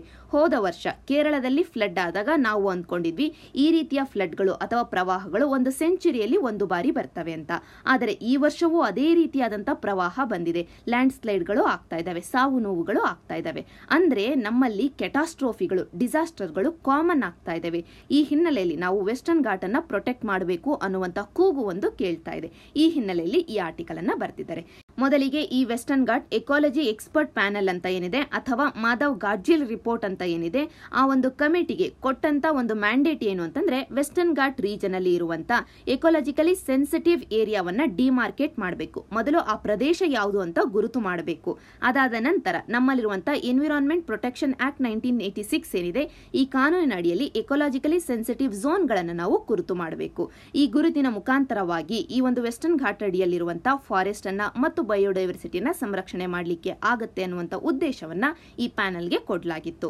ಈ ಪ್ಯಾನೆಲ್ ಏನು ಹೇಳುತ್ತೆ, ಈ ಒಂದು ಏರಿಯಾದಲ್ಲಿರುವಂತಹ 60% ಏರಿಯಾವನ್ನ ನಾವು ಎಕಾಲಜಿಕಲಿ ಸೆನ್ಸಿಟಿವ್ ಅಂತ ಡಿಕ್ಲೇರ್ ಮಾಡಬೇಕು ಅಂತ ಹೇಳುತ್ತೆ. ಈ ಒಂದು ಡಿಕ್ಲರೇಷನ್ ಅದು ಫಾರೆಸ್ಟ್ ಪಾಲಿಸಿಗೆ ಇನ್ ಅಕಾರ್ಡೆನ್ಸ್ ಆಗಿ ಇರುತ್ತೆ. ಈ ಪ್ಯಾನೆಲ್ ಎಕಾಲಜಿಕಲಿ ಸೆನ್ಸಿಟಿವ್ ಝೋನ್ ಗಳನ್ನ ಗುರುತಿಸ್ತಿರ್ಬೇಕಾದ್ರೆ 3 ಝೋನ್ ಗಳನ್ನ ಗುರುತು ಮಾಡುತ್ತೆ. ಅದರಲ್ಲಿ ಮೊದಲನೇ ಝೋನ್ ಏನಿದೆ ಇದು ಎಕ್ಸ್ಟ್ರೀಮ್ಲಿ ಸೆನ್ಸಿಟಿವ್ ಇರೋದ್ರಿಂದ ಇಲ್ಲಿ ಯಾವುದೇ ಡೆವಲಪ್ಮೆಂಟ್ ವರ್ಕ್ ಗಳನ್ನ ಮಾಡಬಾರದು ಅಂತ ಹೇಳುತ್ತೆ. ಅದೇ ರೀತಿಯಾಗಿ ಎಕಾಲಜಿಕಲಿ ಸೆನ್ಸಿಟಿವ್ ಝೋನ್ 2 ಮತ್ತು 3 ಗಳನ್ನ ಕೂಡ ಗುರುತು ಮಾಡುತ್ತೆ. ಈ ರೀತಿ ಗುರುತು ಮಾಡ್ತಿರ್ಬೇಕಾದ್ರೆ ಇವರು ತಗೊಂಡಿರುವಂತಹ ಕೆಲವೊಂದು ಫ್ಯಾಕ್ಟರ್ಸ್ ಯಾವ್ಯಾವು ಅಂತಂದ್ರೆ ಮೊದಲನೆಯದು ಎಲಿವೇಶನ್, ಅಂದ್ರೆ ಆ ಒಂದು ಪ್ರದೇಶ ಎಷ್ಟು ಎತ್ತರದಲ್ಲಿ ಇದೆ, ಜೊತೆಗೆ ಆ ಪ್ರದೇಶದ ಸ್ಲೋಪ್ ಎಷ್ಟಿದೆ ಅನ್ನೋದನ್ನ ಇವರು ಕನ್ಸಿಡರೇಷನ್ ತಗೊಳ್ತಾರೆ. ಯಾಕೆಂತಂದ್ರೆ ಯಾವುದಾದ್ರೂ ಒಂದು ಪ್ರದೇಶ ಎತ್ತರದಲ್ಲಿ ಇದ್ದಿದ್ದೆ ಆದ್ರೆ ಅಲ್ಲಿ ಹೆವಿ ರೈನ್ಫಾಲ್ ಆಗ್ತಾ ಇರುತ್ತೆ, ಜೊತೆಗೆ ಸ್ಟೀಪ್ ಸ್ಲೋಪ್ ಇದ್ದಿದ್ದೆ ಆದ್ರೆ ಅಲ್ಲಿ ಲ್ಯಾಂಡ್ ಸ್ಲೈಡ್ ಆಗುವಂತ ಸಾಧ್ಯತೆ ಇರುತ್ತೆ. ಆದ್ದರಿಂದ ಆ ಒಂದು ಏರಿಯಾದಲ್ಲಿ ನಾವೇನಾದ್ರೂ ಡೆವಲಪ್ಮೆಂಟಲ್ ಪ್ರಾಜೆಕ್ಟ್ ಗಳನ್ನ ತಂದಿದ್ದೆ ಆದ್ರೆ, ಫಾರ್ ಎಕ್ಸಾಂಪಲ್ ರೋಡ್ ಗಳನ್ನ ತಂದಿದ್ದೆ ಆದ್ರೆ ಇಲ್ಲ ಡ್ಯಾಮ್ ಗಳನ್ನ ತಂದಿದ್ದೆ ಆದ್ರೆ ಅದರಿಂದಾಗಿ ಲ್ಯಾಂಡ್ ಸ್ಲೈಡ್ ಗಳು ಜಾಸ್ತಿ ಆಗ್ತವೆ. ಇದರಿಂದ ಲಾಸಸ್ ಜಾಸ್ತಿ ಆಗುತ್ತೆ, ಬಯೋಡೈವರ್ಸಿಟಿ ಮೇಲೆ ಇಂಪ್ಯಾಕ್ಟ್ ಕೂಡ ಜಾಸ್ತಿ ಆಗುತ್ತೆ. ಇದೇ ರೀತಿಯಾಗಿ ಇವರು ತಗೊಂಡಂತ ಮೂರನೇ ಇಂಡಿಕೇಟರ್ ಅಂತಂದ್ರೆ ನ್ಯಾಚುರಲ್ ವೆಜಿಟೇಷನ್ ಅನ್ನೋದು ಅಲ್ಲಿ ಎಷ್ಟರ ಮಟ್ಟಿಗೆ ಇದೆ ಮತ್ತು ಎಷ್ಟು ಗುಣಮಟ್ಟದಲ್ಲಿ ಇದೆ ಅನ್ನೋದನ್ನ ತಗೊಳ್ತಾರೆ. ಈ ಒಂದು ಗುಣಮಟ್ಟಕ್ಕೆ ಹಾನಿ ಮಾಡುವಂತ ಅಂಶಗಳು ಯಾವ್ಯಾವು ಅಂತಂದ್ರೆ ಒಂದು mining, for example and mining ಅನ್ನ ಮಾಡ್ತಾರೆ ಅಥವಾ ಕ್ವೈರಿಂಗ್ ಅಂತ ಏನು ಮಾಡ್ತಾರೆ. ಇದರಿಂದ ಈ ಒಂದು ನ್ಯಾಚುರಲ್ ವೆಜಿಟೇಷನ್ ಗೆ ಹಾನಿ ಅನ್ನೋದು ಆಗ್ತಾ ಇರುತ್ತೆ. ಇಲ್ಲವ ನ್ಯೂ ಪ್ಲಾಂಟೇಶನ್ ಗಳನ್ನ ತರೋದು, ಅಂದ್ರೆ ಅಲ್ಲಿರುವಂತ ನ್ಯಾಚುರಲ್ ವೆಜಿಟೇಷನ್ ಗಳನ್ನ ರಿಮೂವ್ ಮಾಡಿ ಹೊಸದಾಗಿ ಪ್ಲಾಂಟೇಶನ್ ಗಳನ್ನ ತರೋದು. ಇದರ ಜೊತೆಗೆ ಅಲ್ಲಿರುವಂತ ಲ್ಯಾಂಡ್ ಅನ್ನ ಲೆವೆಲಿಂಗ್ ಮಾಡೋದು ಮೆಷಿನ್ಸ್ ಗಳನ್ನ ಬಳಸಿಕೊಂಡು. ಇದರಿಂದ ಕೂಡ ಲ್ಯಾಂಡ್ ಸ್ಲೈಡ್ ಗಳು ಜಾಸ್ತಿ ಆಗ್ತವೆ ಮತ್ತು ಅಲ್ಲಿ ಹೌಸಸ್ ಗಳನ್ನ, ರೋಡ್ ಗಳನ್ನ ಕನ್ಸ್ಟ್ರಕ್ಟ್ ಮಾಡೋದು. ಇದರಿಂದ ಡೈರೆಕ್ಟ್ಲಿ ಆ ವೆಸ್ಟರ್ನ್ ಘಾಟ್ ಎಕೋಸಿಸ್ಟಮ್ಗೆ ಸಾಕಷ್ಟು ಇಂಪ್ಯಾಕ್ಟ್ ಅನ್ನೋದು ಆಗುತ್ತೆ. ಆದ್ದರಿಂದಲೇ ಈ ಎಕೋ ಸೆನ್ಸಿಟಿವ್ ಝೋನ್ 1 ನಲ್ಲಿ ಈ ರೀತಿಯ ಆಕ್ಟಿವಿಟೀಸ್ ಅನ್ನ ಅವಾಯ್ಡ್ ಮಾಡಬೇಕು ಅಂತ ಈ ಪ್ಯಾನೆಲ್ ಹೇಳಿತ್ತು. ಜೊತೆಗೆ ಈ ಪ್ಯಾನಲಿನ ಟೋನ್ ಹೇಗಿತ್ತು ಅಂತಂದ್ರೆ, ಇವತ್ತು ಡೆವಲಪ್ ರೆಕ್ಲೆಸ್ಲಿ, ಕನ್ಸರ್ವ್ ಥಾಟ್ಲೆಸ್ಲಿ ಅನ್ನುವಂತ ಪ್ಯಾಟರ್ನ್ ಅನ್ನ ತೆಗೆದು ಹಾಕಿ ಡೆವಲಪ್ ಸಸ್ಟೈನಬಲಿ, ಕನ್ಸರ್ವ್ ಥಾಟ್ಫುಲಿ ಅನ್ನುವಂತ ಥಾಟ್ ಪ್ರೋಸೆಸ್ ಅನ್ನ ತರಬೇಕು ಅಂತ ಈ ಪ್ಯಾನಲ್ ಹೇಳಿತ್ತು. ಆದರೆ ಈ ಪ್ಯಾನಲ್ ಅನ್ನ ಸಾಕಷ್ಟು ಕ್ರಿಟಿಸೈಸ್ ಮಾಡ್ತಾರೆ. ಯಾವ ಆಧಾರದ ಮೇಲೆ ಅಂತಂದ್ರೆ, ಮೊದಲಿಗೆ ಈ ಪ್ಯಾನಲ್ ಅನ್ನ ಹೇಳ್ತಾರೆ ಸಾಕಷ್ಟು ಬಯಾಸ್ಡ್ ಪ್ಯಾನಲ್ ಇದಾಗಿದೆ. ಯಾಕೆಂತಂದ್ರೆ ಇದು ಕೇವಲ ಎನ್ವಿರಾನ್ಮೆಂಟ್ ಅನ್ನ ಸಂರಕ್ಷಣೆ ಮಾಡಬೇಕು ಅಂತ ಮಾತ್ರನೇ ನೋಡ್ತಾ ಇದೆ. ಆದರೆ ಈ ಸಂರಕ್ಷಣೆಯ ಆದಿಯಲ್ಲಿ ನಾವು ಡೆವಲಪ್ಮೆಂಟ್ ಅನ್ನ ಎಷ್ಟರ ಮಟ್ಟಿಗೆ ಕಾಂಪ್ರಮೈಸ್ ಮಾಡ್ಕೊಳ್ತೀವಿ ಅನ್ನೋದ್ರ ಬಗ್ಗೆ ಈ ಪ್ಯಾನಲ್ ಯೋಚನೆ ಮಾಡಿಲ್ಲ. ಜೊತೆಗೆ ನಮ್ಮ ಎನರ್ಜಿ ಸೆಕ್ಯೂರಿಟಿಗೆ ಕೂಡ ಸಾಕಷ್ಟು ಹಾನಿಯಾಗುತ್ತೆ. ಯಾಕೆಂದ್ರೆ ಈ ಪ್ಯಾನಲ್ ಹೇಳುತ್ತೆ ಡ್ಯಾಮ್ಗಳನ್ನ ನೀವು ಅವಾಯ್ಡ್ ಮಾಡಿ ಅಂತ. ಅಂದ್ರೆ ನಮ್ಮ ಎನರ್ಜಿ ಸೆಕ್ಯೂರಿಟಿಗೆ ಹಾನಿ ಅನ್ನೋದು ಆಯ್ತು. ಜೊತೆಗೆ ಈ ಪ್ಯಾನಲ್ ಕೊಟ್ಟಿರುವಂತ ರೆಕಮೆಂಡೇಶನ್ಸ್ ಅನ್ನ ನಾವು ಇಂಪ್ಲಿಮೆಂಟ್ ಮಾಡ್ಲಿಕ್ಕೆ ಆಗಲ್ಲ, ಯಾಕೆಂದ್ರೆ ಇವು ಇಂಪ್ರಾಕ್ಟಿಕಲ್ ಆಗಿದಾವೆ ಅಂತ ಹೇಳ್ತಿದ್ದಾರೆ. ಜೊತೆಗೆ ಈ ಪ್ಯಾನಲ್ ಹೇಳುತ್ತೆ ವೆಸ್ಟರ್ನ್ ಘಾಟ್ ಎಕೊಲಾಜಿಕಲ್ ಅಥಾರಿಟಿಯನ್ನ ತಗೊಂಡ್ ಬರಬೇಕು ಅಂತ. ಈ ಅಥಾರಿಟಿಯನ್ನ ಸಾಕಷ್ಟು ಸ್ಟೇಟ್ಗಳು ಅಪೋಸ್ ಮಾಡ್ತವೆ. ಈ ಪ್ಯಾನಲ್ ಕೊಟ್ಟಿರುವಂತ ಈ ವೆಸ್ಟರ್ನ್ ಘಾಟ್ ರಿಪೋರ್ಟ್ ಅನ್ನೋದು ಕರ್ನಾಟಕ, ಕೇರಳ, ತಮಿಳುನಾಡು ಈ ಎಲ್ಲ ರಾಜ್ಯಗಳಿಗೆ ಕೂಡ ಇನ್ಕ್ಲೂಡ್ ಆಗುತ್ತೆ. ಆದ್ದರಿಂದ ಈ ರಾಜ್ಯಗಳು ಈ ಒಂದು ಅಥಾರಿಟಿಯನ್ನ ಅಪೋಸ್ ಮಾಡ್ತವೆ. ಜೊತೆಗೆ ಸ್ಯಾಂಡ್ ಮೈನಿಂಗ್ ಅನ್ನ ಕೂಡ ಇದು ಅಪೋಸ್ ಮಾಡುತ್ತೆ. ಆದರೆ ಸ್ಯಾಂಡ್ ಮೈನಿಂಗ್ ಅನ್ನೋದು ಇವತ್ತು ಕನ್ಸ್ಟ್ರಕ್ಷನ್ ಇಂಡಸ್ಟ್ರಿಗೆ ಸಾಕಷ್ಟು ಬೇಕಾಗಿರುವಂತ ಅಂಶ. ಈ ಎಲ್ಲ ಕಾರಣಗಳಿಂದಾಗಿ ಸಾಕಷ್ಟು ಪ್ರೊಟೆಸ್ಟ್ಗಳು ಆಗ್ತವೆ ಈ ಗಾಡ್ಜಿಲ್ ರಿಪೋರ್ಟ್ ಎಗೇನೆಸ್ಟ್ ಆಗಿ. ಆದ್ದರಿಂದ ಕಸ್ತೂರಿ ರಂಗನ್ ಕಮಿಟಿ ಒಂದನ್ನ ನಾವು ಫಾರ್ಮ್ ಮಾಡ್ತೀವಿ ಈ ರಿಪೋರ್ಟ್ ಅನ್ನ ಸ್ಟಡಿ ಮಾಡ್ಲಿಕ್ಕೆ ಅಂತ. ಇಷ್ಟು ನಮಗೆ ಮಾಧವ್ ಗಾಡ್ಜಿಲ್ ರಿಪೋರ್ಟ್ ಬಗ್ಗೆ ಆಯ್ತು. ನಾವು ಈಗ ಕೇರಳದ ಪ್ರವಾಹಕ್ಕೆ ಬರೋದಾದ್ರೆ, ಇತ್ತೀಚೆಗೆ ಕೇರಳ ಹೈಕೋರ್ಟ್ ಕೊಟ್ಟಿರುವಂತ ಒಂದು ವರ್ಡಿಕ್ಟ್ ಅನ್ನ ಇಲ್ಲಿ ಲೇಖಕರು ಮೆನ್ಷನ್ ಮಾಡ್ತಾರೆ. ಅದೇನು ಅಂತಂದ್ರೆ ಪ್ಲಾಚಿಮದ ಪಂಚಾಯತ್ ಕೇಸ್ ಅಂತ. ಈ ಕೇಸ್ ಅನ್ನ ನೀವು ನೋಟ್ ಡೌನ್ ಮಾಡ್ಕೊಳ್ಬೇಕು, ವೆರಿ ಇಂಪಾರ್ಟೆಂಟ್. ಯಾಕೆ ಅಂತಂದ್ರೆ ಈ ಪ್ಲಾಚಿಮದ ಪಂಚಾಯತ್ ಹೈಕೋರ್ಟ್ಗೆ ಹೋಗುತ್ತೆ. ಯಾಕೆ ಅಂತಂದ್ರೆ ಈ ಒಂದು ಏರಿಯಾದಲ್ಲಿ ಕೋಕಾ ಕೋಲಾ ತನ್ನ ಕಡೆಯಿಂದ ಒಂದಷ್ಟು ಇಂಡಸ್ಟ್ರಿಗಳನ್ನ ತಗೊಂಡ್ ಬರುತ್ತೆ. ಈ ಇಂಡಸ್ಟ್ರಿಗಳಿಂದಾಗಿ ಆ ಏರಿಯಾದ ಗ್ರೌಂಡ್ ವಾಟರ್ ಒಂದು ಕಡೆ ಡಿಪ್ಲೀಟ್ ಆಗ್ತಿರುತ್ತೆ, ಇನ್ನೊಂದು ಕಡೆ ಮಾಲಿನ್ಯಗೊಳ್ತಾ ಇರುತ್ತೆ. ಜೊತೆಗೆ ಅಲ್ಲಿರುವಂತಹ ಬಾವಿಗಳು ಡ್ರೈ ಅಪ್ ಆಗ್ತಾ ಇರ್ತವೆ. ಅಡ್ವರ್ಸ್ಲಿ ಇಂಪ್ಯಾಕ್ಟ್ ಅನ್ನೋದು ಅಗ್ರಿಕಲ್ಚರ್ ಮೇಲೆ ಮತ್ತು ಲೈವ್ಲಿಹುಡ್ ಮೇಲೆ ಆಗ್ತಾ ಇರುತ್ತೆ. ಈ ಎಲ್ಲ ಕಾರಣಗಳಿಂದಾಗಿ ಈ ಪಂಚಾಯತ್ ಹೈಕೋರ್ಟ್ಗೆ ಹೋಗುತ್ತೆ. ಆಗ ಹೈಕೋರ್ಟ್ ಏನ್ ಹೇಳುತ್ತೆ, ಲೋಕಲ್ ಪೀಪಲ್ನ ವೆಲ್ ಬೀಯಿಂಗ್ ಅನ್ನ ಪ್ರೊಟೆಕ್ಟ್ ಮಾಡೋದು ಅಲ್ಲಿರುವಂತಹ ಪಂಚಾಯಿತಿಯ ಡ್ಯೂಟಿ. ಈ ಒಂದು ಕಾನ್ಸ್ಟಿಟ್ಯೂಷನಲ್ ರೈಟ್ ಅನ್ನ ಈ ಪಂಚಾಯಿತಿ ಎಕ್ಸರ್ಸೈಸ್ ಮಾಡ್ಲಿಕ್ಕೆ ನಾವು ಬಿಡಬೇಕು. ಆದ್ದರಿಂದ ಕೋಕಾ ಕೋಲಾ ತನ್ನ ಪ್ಲಾಂಟ್ ಅನ್ನ ವಾಪಸ್ಸು ತಗೊಳ್ಬೇಕು ಅಂತ ಈ ಹೈಕೋರ್ಟ್ ಹೇಳುತ್ತೆ. ಜೊತೆಗೆ ಕೇರಳ ಗವರ್ನಮೆಂಟ್ ಏನ್ ಮಾಡುತ್ತೆ, ಕೋಕಾ ಕೋಲಾ ಪ್ಲಾಂಟ್ ಈ ಪಂಚಾಯಿತಿಗೆ ಪೆನಾಲ್ಟಿಯನ್ನ ಕೊಡುವ ಹಾಗೆ ಕೂಡ ಮಾಡುತ್ತೆ. ಅಂದ್ರೆ ಪಂಚಾಯಿತಿಗಳು ಯಾವ ರೀತಿಯಾಗಿ ಲೋಕಲ್ ಎನ್ವಿರಾನ್ಮೆಂಟ್ ಅನ್ನ, ಎಕೋಸಿಸ್ಟಮ್ ಅನ್ನ ಪ್ರೊಟೆಕ್ಟ್ ಮಾಡ್ಲಿಕ್ಕೆ ರೋಲ್ ಅನ್ನ ಪ್ಲೇ ಮಾಡಬಹುದು ಅಂತ ಈ ಪ್ಲಾಚಿಮದ ಪಂಚಾಯತ್ ಎಕ್ಸಾಂಪಲ್ ಇಂದ ನಿಮಗೆ ಗೊತ್ತಾಯ್ತು. ಆದ್ದರಿಂದ ಇಲ್ಲಿ ಲೇಖಕರು ಹೇಳ್ತಾರೆ, ಡೆಮಾಕ್ರಸಿ ಅಂದ್ರೆ 5 ವರ್ಷಗಳಿಗೂ ಒಮ್ಮೆ ಕೇವಲ ವೋಟ್ ಮಾಡೋದು ಮಾತ್ರನೇ ಅಲ್ಲ, ನಮ್ಮ ಗವರ್ನೆನ್ಸ್ ಅಲ್ಲಿ ಪ್ರತಿಯೊಬ್ಬ ಸಿಟಿಸನ್ ಪಾರ್ಟಿಸಿಪೇಟ್ ಆಗೋದು, ಅದರಲ್ಲೂ ಎಲ್ಲ ಹಂತಗಳಲ್ಲೂ ಪಾರ್ಟಿಸಿಪೇಟ್ ಆಗೋದು. ಅದಕ್ಕೋಸ್ಕರ ನಮ್ಮ ಕಾನ್ಸ್ಟಿಟ್ಯೂಷನ್ ಅಡಿಯಲ್ಲಿ ನಾವೇನು 73rd ಮತ್ತೆ 74th ಅಮೆಂಡ್ಮೆಂಟ್ ಅನ್ನ ತಗೊಂಡ್ ಬಂದ್ವಿ, ಪಂಚಾಯತ್ ರಾಜ್ ಇನ್ಸ್ಟಿಟ್ಯೂಷನ್ಸ್ಗೋಸ್ಕರ, ಅರ್ಬನ್ ಲೋಕಲ್ ಬಾಡೀಸ್ಗೋಸ್ಕರ, ಇದನ್ನ ನಾವು ಎಫೆಕ್ಟಿವ್ ಆಗಿ ಯುಟಿಲೈಸ್ ಮಾಡ್ಕೊಳ್ಬೇಕು. ನಮ್ಮಲ್ಲಿರುವಂತಹ ಬಯೋಲಾಜಿಕಲ್ ಡೈವರ್ಸಿಟಿ ಆಕ್ಟ್ ಅನ್ನ ಕೂಡ ಎಫೆಕ್ಟಿವ್ ಆಗಿ ಇಂಪ್ಲಿಮೆಂಟ್ ಮಾಡಬೇಕು. ಈಗ ಸದ್ಯಕ್ಕೆ ಕ್ವಾರಿಯಿಂಗ್ ಆಗಿರ್ಬೋದು, ಮೈನಿಂಗ್ ಆಗಿರ್ಬೋದು, ಈ ಪ್ರಾಜೆಕ್ಟ್ ಗಳನ್ನ ಕಂಪ್ಲೀಟ್ಲಿ ಹಾಲ್ಟ್ ಮಾಡ್ಲಿಕ್ಕಂತೂ ಆಗಲ್ಲ. ಆದರೆ ಎನ್ವಿರಾನ್ಮೆಂಟ್ ಮೇಲೆ ಇಂಪ್ಯಾಕ್ಟ್ ಆಗದೇ ಇರುವ ರೀತಿಯಲ್ಲಿ ಮೈನಿಂಗ್ ಅನ್ನ ಮಾಡ್ಲಿಕ್ಕೆ ಅಂತ ನಾವು ಇನೋವೇಟಿವ್ ಐಡಿಯಾಗಳನ್ನ ತಗೊಂಡ್ ಬರ್ಬೋದು. ಫಾರ್ ಎಕ್ಸಾಂಪಲ್, ಕುಟುಂಬಶ್ರೀಗಳಿಗೆ ಈ ಒಂದು ಆಕ್ಟಿವಿಟಿಯನ್ನ ಕೊಡಬಹುದು. ಇದರಿಂದಾಗಿ ಲೋಕಲ್ ಕಮ್ಯುನಿಟಿಗಳು ಈ ಒಂದು ಕ್ವೈರಿಂಗ್ ಅಲ್ಲಿ ಪಾರ್ಟಿಸಿಪೇಟ್ ಮಾಡ್ತಾರೆ ಮತ್ತು ಎಕೋಸಿಸ್ಟಮ್ ಅನ್ನ ಪ್ರೊಟೆಕ್ಟ್ ಮಾಡ್ಕೊಳ್ತಾರೆ. ಈ ರೀತಿಯಾಗಿ ಡೆಮೋಕ್ರಸಿಯನ್ನ ಎನ್ವಿರಾನ್ಮೆಂಟಲ್ ಆಸ್ಪೆಕ್ಟ್ಗೆ ಕೂಡ ಬಳಕೆ ಮಾಡಿಕೊಳ್ಳಬಹುದು ಅಂತ ನಿಮ್ಗೆ ಅರ್ಥ ಆದ್ರೆ ಸಾಕು. ಇಷ್ಟು ನಮಗೆ ಈ ಆರ್ಟಿಕಲ್ ಇಂದ ಸಿಗೋದು. ನಂತರ ಈ ಆರ್ಟಿಕಲ್ ಅಲ್ಲಿ ಡೇಟಾದ ವಿಷಯವಾಗಿ ಇಂಡಿಯಾದಲ್ಲಿ ಇರುವಂತಹ ಪ್ರಾಬ್ಲಮ್ಸ್ ಬಗ್ಗೆ ಮಾತಾಡ್ತಿದ್ದಾರೆ. ಮೊದಲನೇ ಪ್ರಾಬ್ಲಮ್ ಅಂತಂದ್ರೆ ಡೇಟಾ ಅನ್ನೋದು ಅವೈಲಬಲ್ ಇಲ್ಲ. ಫಾರ್ ಎಕ್ಸಾಂಪಲ್, ಮಾನ್ಸೂನ್ ವಿಷಯವಾಗಿ ಬಂದಿದ್ದೆ ಆದ್ರೆ ಕಳೆದ ವರ್ಷದ ಮಾನ್ಸೂನ್ ಎಷ್ಟರ ಮಟ್ಟಿಗೆ ಇದೆ, ಕಳೆದ 100 ವರ್ಷಗಳಲ್ಲಿ ಮಾನ್ಸೂನ್ ಯಾವ ತಿಂಗಳಲ್ಲಿ ಎಷ್ಟರ ಮಟ್ಟಿಗೆ ಬಂತು, ಅದನ್ನ ನಾವು ಈ ವರ್ಷಕ್ಕೆ ಕಂಪೇರ್ ಮಾಡಿ ಈ ಒಂದು ತಿಂಗಳಲ್ಲೇ ಯಾಕೆ ಫ್ಲಡ್ ಆಯ್ತು ಅಂತ ನಾವೇನಾದ್ರೂ ಅನಲೈಸ್ ಮಾಡಬೇಕು ಅಂತಂದ್ರೆ IMD ಅಡಿಯಲ್ಲಿ ಈ ರೀತಿಯ ಡೇಟಾ ನಮಗೆ ಅವೈಲಬಲ್ ಇಲ್ಲ. ಅಂದ್ರೆ ನಾವು ಇವತ್ತು ಇನ್ಫಾರ್ಮ್ಡ್ ಡಿಸಿಷನ್ಸ್ ಅನ್ನ ತಗೊಳ್ಬೇಕು ಅಂತಂದ್ರೆ ಡೇಟಾ ಅನ್ನೋದು ಅವೈಲಬಲ್ ಇಲ್ಲ. ಇದು ಮೊದಲನೇ ಪ್ರಾಬ್ಲಮ್ ಡೇಟಾದ ವಿಷಯವಾಗಿ. ಎರಡನೇ ಪ್ರಾಬ್ಲಮ್ ಅಂತಂದ್ರೆ ಏನು ಅವೈಲಬಲ್ ಡೇಟಾ ಇದೆ ಅದು ಔಟ್ಡೇಟೆಡ್ ಡೇಟಾ ಆಗಿದೆ. ಫಾರ್ ಎಕ್ಸಾಂಪಲ್, IMDಯನ್ನೇ ನಾವು ಮತ್ತೆ ನೋಡೋದಾದ್ರೆ ಈಗ ಸದ್ಯಕ್ಕೆ ಮಾನ್ಸೂನ್ ರೈನ್ಫಾಲ್ ವಿಷಯದಲ್ಲಿ ನಮಗೆ IMD ವೆಬ್ಸೈಟ್ ಅಲ್ಲಿ ಸಿಗುವಂತ ಡೇಟಾ ಎಷ್ಟರ ಮಟ್ಟಿಗೆ ಇದೆ ಅಂದ್ರೆ 1902ರಿಂದ ಕೇವಲ 2017ರವರೆಗೂ ಮಾತ್ರನೇ ಇದೆ. ಆದರೆ ನಾವು ಈ ವರ್ಷದ ಪ್ರವಾಹವನ್ನ ಅನಲೈಸ್ ಮಾಡಬೇಕು ಅಂದ್ರೆ ನಮಗೆ 2018ರ ಡೇಟಾ ಕೂಡ ಬೇಕು. ಆದ್ದರಿಂದ ಈ ಒಂದು ಡೇಟಾ ಔಟ್ಡೇಟೆಡ್ ಆಗಿದೆ ಅಂತ ಹೇಳ್ಬೋದು. ಇನ್ನೊಂದು ಬೆಸ್ಟ್ ಎಕ್ಸಾಂಪಲ್ ಅಂತಂದ್ರೆ ಸೆನ್ಸಸ್ ಡೇಟಾ. ಇತ್ತೀಚೆಗೆ ನಮ್ಮ ಸೆನ್ಸಸ್ ಡೇಟಾದ ಅಡಿಯಲ್ಲಿ ಇಂಡಿಯನ್ ಮೈಗ್ರೇಷನ್ ಅನ್ನೋದು ಯಾವ ಮಟ್ಟಿಗೆ, ಯಾವ ತಿಂಗಳಲ್ಲಿ, ಯಾವ ಒಂದು ಪ್ಯಾಟರ್ನ್ ಅಲ್ಲಿ ಆಗ್ತಾ ಇದೆ ಅನ್ನುವಂತ ಡೇಟಾವನ್ನ ತಗೊಂಡು ಬಂದ್ರು. ಈ ಒಂದು ರಿಪೋರ್ಟ್ ಅನ್ನೋದು 2011ನೇ ಸೆನ್ಸಸ್ಸಿನ ಡೇಟಾದ ಆಧಾರದ ಮೇಲೆ ಇದೆ. ಆದರೆ 2011ನೇ ಸೆನ್ಸಸ್ ಆಗಿ ಈಗಾಗಲೇ 9 ವರ್ಷಗಳು ಆಗಿದ್ದಾವೆ. ಇನ್ನೊಂದು ಸೆನ್ಸಸ್ ಈಗಾಗಲೇ ಬರೋದಿದೆ. ಇಷ್ಟರ ಮಟ್ಟಿಗೆ ಔಟ್ಡೇಟೆಡ್ ಡೇಟಾದ ಆಧಾರದ ಮೇಲೆ ನಾವು ರಿಪೋರ್ಟ್ ಅನ್ನ ತಗೊಂಡು ಬರ್ತಾ ಇದ್ದೀವಿ. ಆದ್ದರಿಂದ ಎರಡನೇ ಪ್ರಾಬ್ಲಮ್ ಅಂದ್ರೆ ಔಟ್ಡೇಟೆಡ್ ಡೇಟಾ. ಅದೇ ರೀತಿಯಾಗಿ ಮೂರನೇ ಪ್ರಾಬ್ಲಮ್ ಅಂದ್ರೆ ರಿಡಂಡೆನ್ಸಿ ಅಂತಂದ್ರೆ ಏನು ಡೇಟಾ ಈಗಾಗಲೇ ಇದೆಯೋ ಅದೇ ಡೇಟಾವನ್ನ ಮತ್ತೆ ಮತ್ತೆ ತಗೊಂಡು ಬರ್ತಾ ಇದೀವಿ, ಹೊಸ ಡೇಟಾವನ್ನ ಜನರೇಟ್ ಮಾಡ್ತಾ ಇಲ್ಲ. ಫಾರ್ ಎಕ್ಸಾಂಪಲ್ IMDಯನ್ನೇ ಮತ್ತೆ ನೋಡಿದ್ರೆ 1902ರಿಂದ 2015ರವರೆಗೂ ಒಂದು ಡೇಟಾ ಇದೆ. ಅದೇ ರೀತಿಯಾಗಿ 1902ರಿಂದ 2016ರವರೆಗೂ ಇನ್ನೊಂದು ಡೇಟಾ ಇದೆ. ಅಂದ್ರೆ ಎಷ್ಟರ ಮಟ್ಟಿಗೆ ಡ್ಯೂಪ್ಲಿಕೇಸಿ ಅನ್ನೋದು ಇದೆ ಅಂತ ನಿಮಗೆ ಗೊತ್ತಾಯ್ತು. ಆದ್ದರಿಂದ ಇವತ್ತು ನಮಗೆ ಬೇಕಾಗಿರೋದು ಏನು ಅಂತಂದ್ರೆ ಗುಡ್ ಕ್ವಾಲಿಟಿ ಡೇಟಾ, ಅದರಲ್ಲೂ ಟೈಮ್ಲಿ ಡೇಟಾ.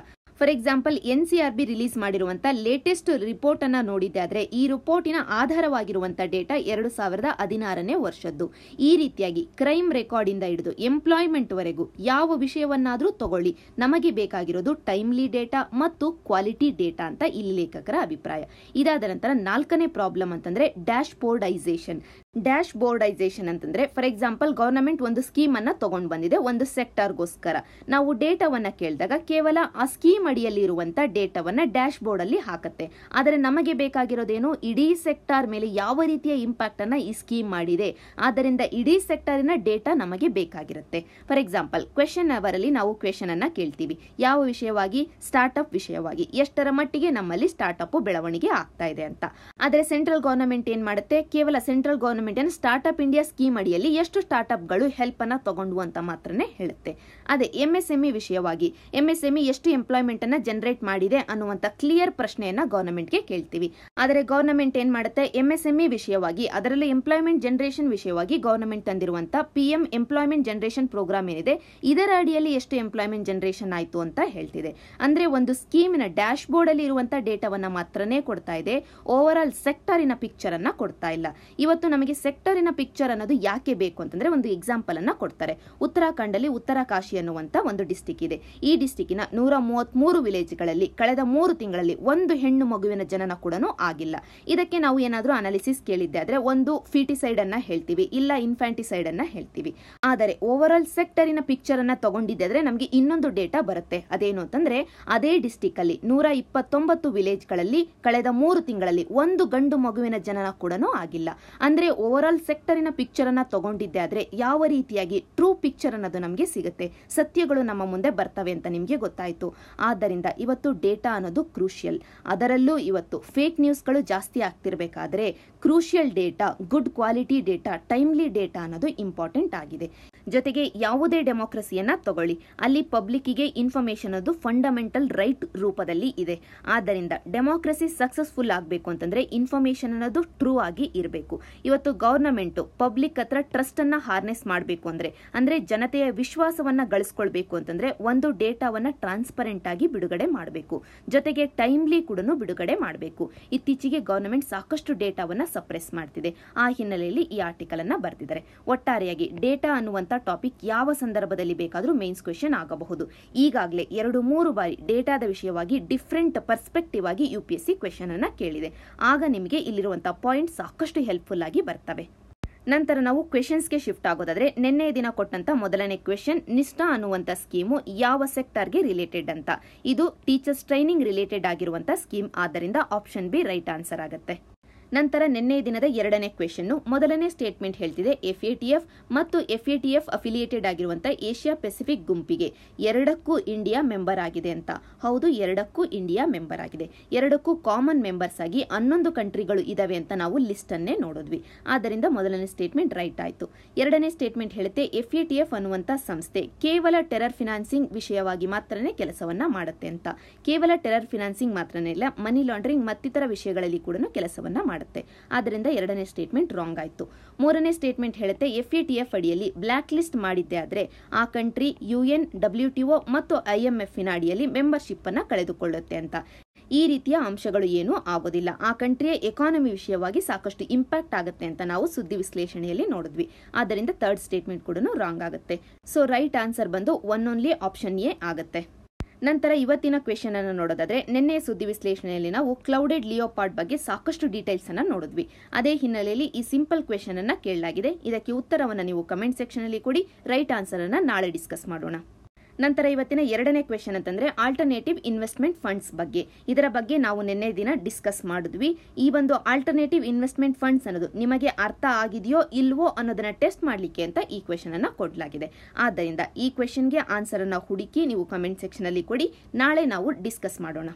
ನಂತರ ಇವತ್ತಿನ ಮೂರನೇ ಕ್ವೆಶ್ಚನ್ ಅಂತಂದ್ರೆ, ನಿನ್ನೆ ನಾವು ಸಬ್ಕಾ ವಿಶ್ವಾಸ್ ಅನ್ನುವಂತ ಸ್ಕೀಮ್ ಅನ್ನ ನೋಡಿದ್ವಿ. ಅದೇ ಹಿನ್ನೆಲೆಯಲ್ಲಿ ಈ ರೀತಿಯಾದಂತ ನೇರವಾದ ಸರಳವಾದ ಪ್ರಶ್ನೆ ಬರಬಹುದು. ಆದ್ದರಿಂದ ಕಮೆಂಟ್ ಸೆಕ್ಷನ್ ಅಲ್ಲಿ ಆನ್ಸರ್ ಅನ್ನ ಕೊಡಿ. ನಾವು ನಾಳೆ ರೈಟ್ ಆನ್ಸರ್ ಅನ್ನ ಡಿಸ್ಕಸ್ ಮಾಡೋಣ. ನಂತರ ಇವತ್ತಿನ ನಾಲ್ಕನೇ ಕ್ವೆಶ್ಚನ್ ಅಂತಂದ್ರೆ ಫ್ಲೈ ಆಶ್ ಬಗ್ಗೆ. ಇದು UPSC 2015ನೇ ಪ್ರಿಲಿಮ್ಸ್ ಅಲ್ಲಿ ಕೇಳಿದಂತ ಪ್ರಶ್ನೆ. ಇದಕ್ಕೆ ಕೂಡ ಉತ್ತರವನ್ನ ನೀವು ಕಮೆಂಟ್ ಸೆಕ್ಷನ್ ಅಲ್ಲಿ ಕೊಡಿ. ಇದರ ಬಗ್ಗೆ ನಾಳೆ ಡಿಸ್ಕಸ್ ಮಾಡೋಣ. ನಂತರ ಇವತ್ತಿನ ಮೇನ್ಸ್ ಕ್ವೆಶ್ಚನ್ ಅಂತಂದ್ರೆ, ನಾವು ನೋ ಫಸ್ಟ್ ಯೂಸ್ ಪಾಲಿಸಿ ಬಗ್ಗೆ ಇದುವರೆಗೂ ಸಾಕಷ್ಟು ಸುದ್ದಿಯನ್ನ ನೋಡಿದ್ವಿ. ಅದೇ ಹಿನ್ನೆಲೆಯಲ್ಲಿ ಈ ಪ್ರಶ್ನೆ ಬರುವಂತ ಸಾಧ್ಯತೆ ಇದೆ. ಇನ್ಫ್ಯಾಕ್ಟ್ ನೀವು ಪಕ್ಕಾ ಕನ್ಸಿಡರೇಷನ್ಗೆ ತಗೊಳ್ಳಿ. 2019ನೇ ಮೇನ್ಸ್ ಅಥವಾ 2020ನೇ ಮೇನ್ಸ್ ಅಲ್ಲಿ ಒಂದು ಕ್ವೆಶ್ಚನ್ ಅಂತೂ ನಮ್ಮ ನ್ಯೂಕ್ಲಿಯರ್ ಡಾಕ್ಟ್ರೈನ್ ಬಗ್ಗೆ ಇಲ್ಲವ ನೋ ಫಸ್ಟ್ ಯೂಸ್ ಪಾಲಿಸಿ ಬಗ್ಗೆ ಇದ್ದೇ ಇದೆ. ಆದ್ದರಿಂದ ಈ ಪ್ರಶ್ನೆಗೆ ನೀವು ಉತ್ತರವನ್ನ ಬರೆದು ಕಮೆಂಟ್ ಸೆಕ್ಷನ್ ಅಲ್ಲಿ ಹಾಕಿ. ನಾವು ನಮ್ಮ ಕಡೆಯಿಂದ ಕಮೆಂಟ್ಸ್ ಅನ್ನ ಕೊಡ್ತೀವಿ. ಇಷ್ಟು ಇವತ್ತಿನ ಸುದ್ದಿ ವಿಶ್ಲೇಷಣೆ. Thank you for watching.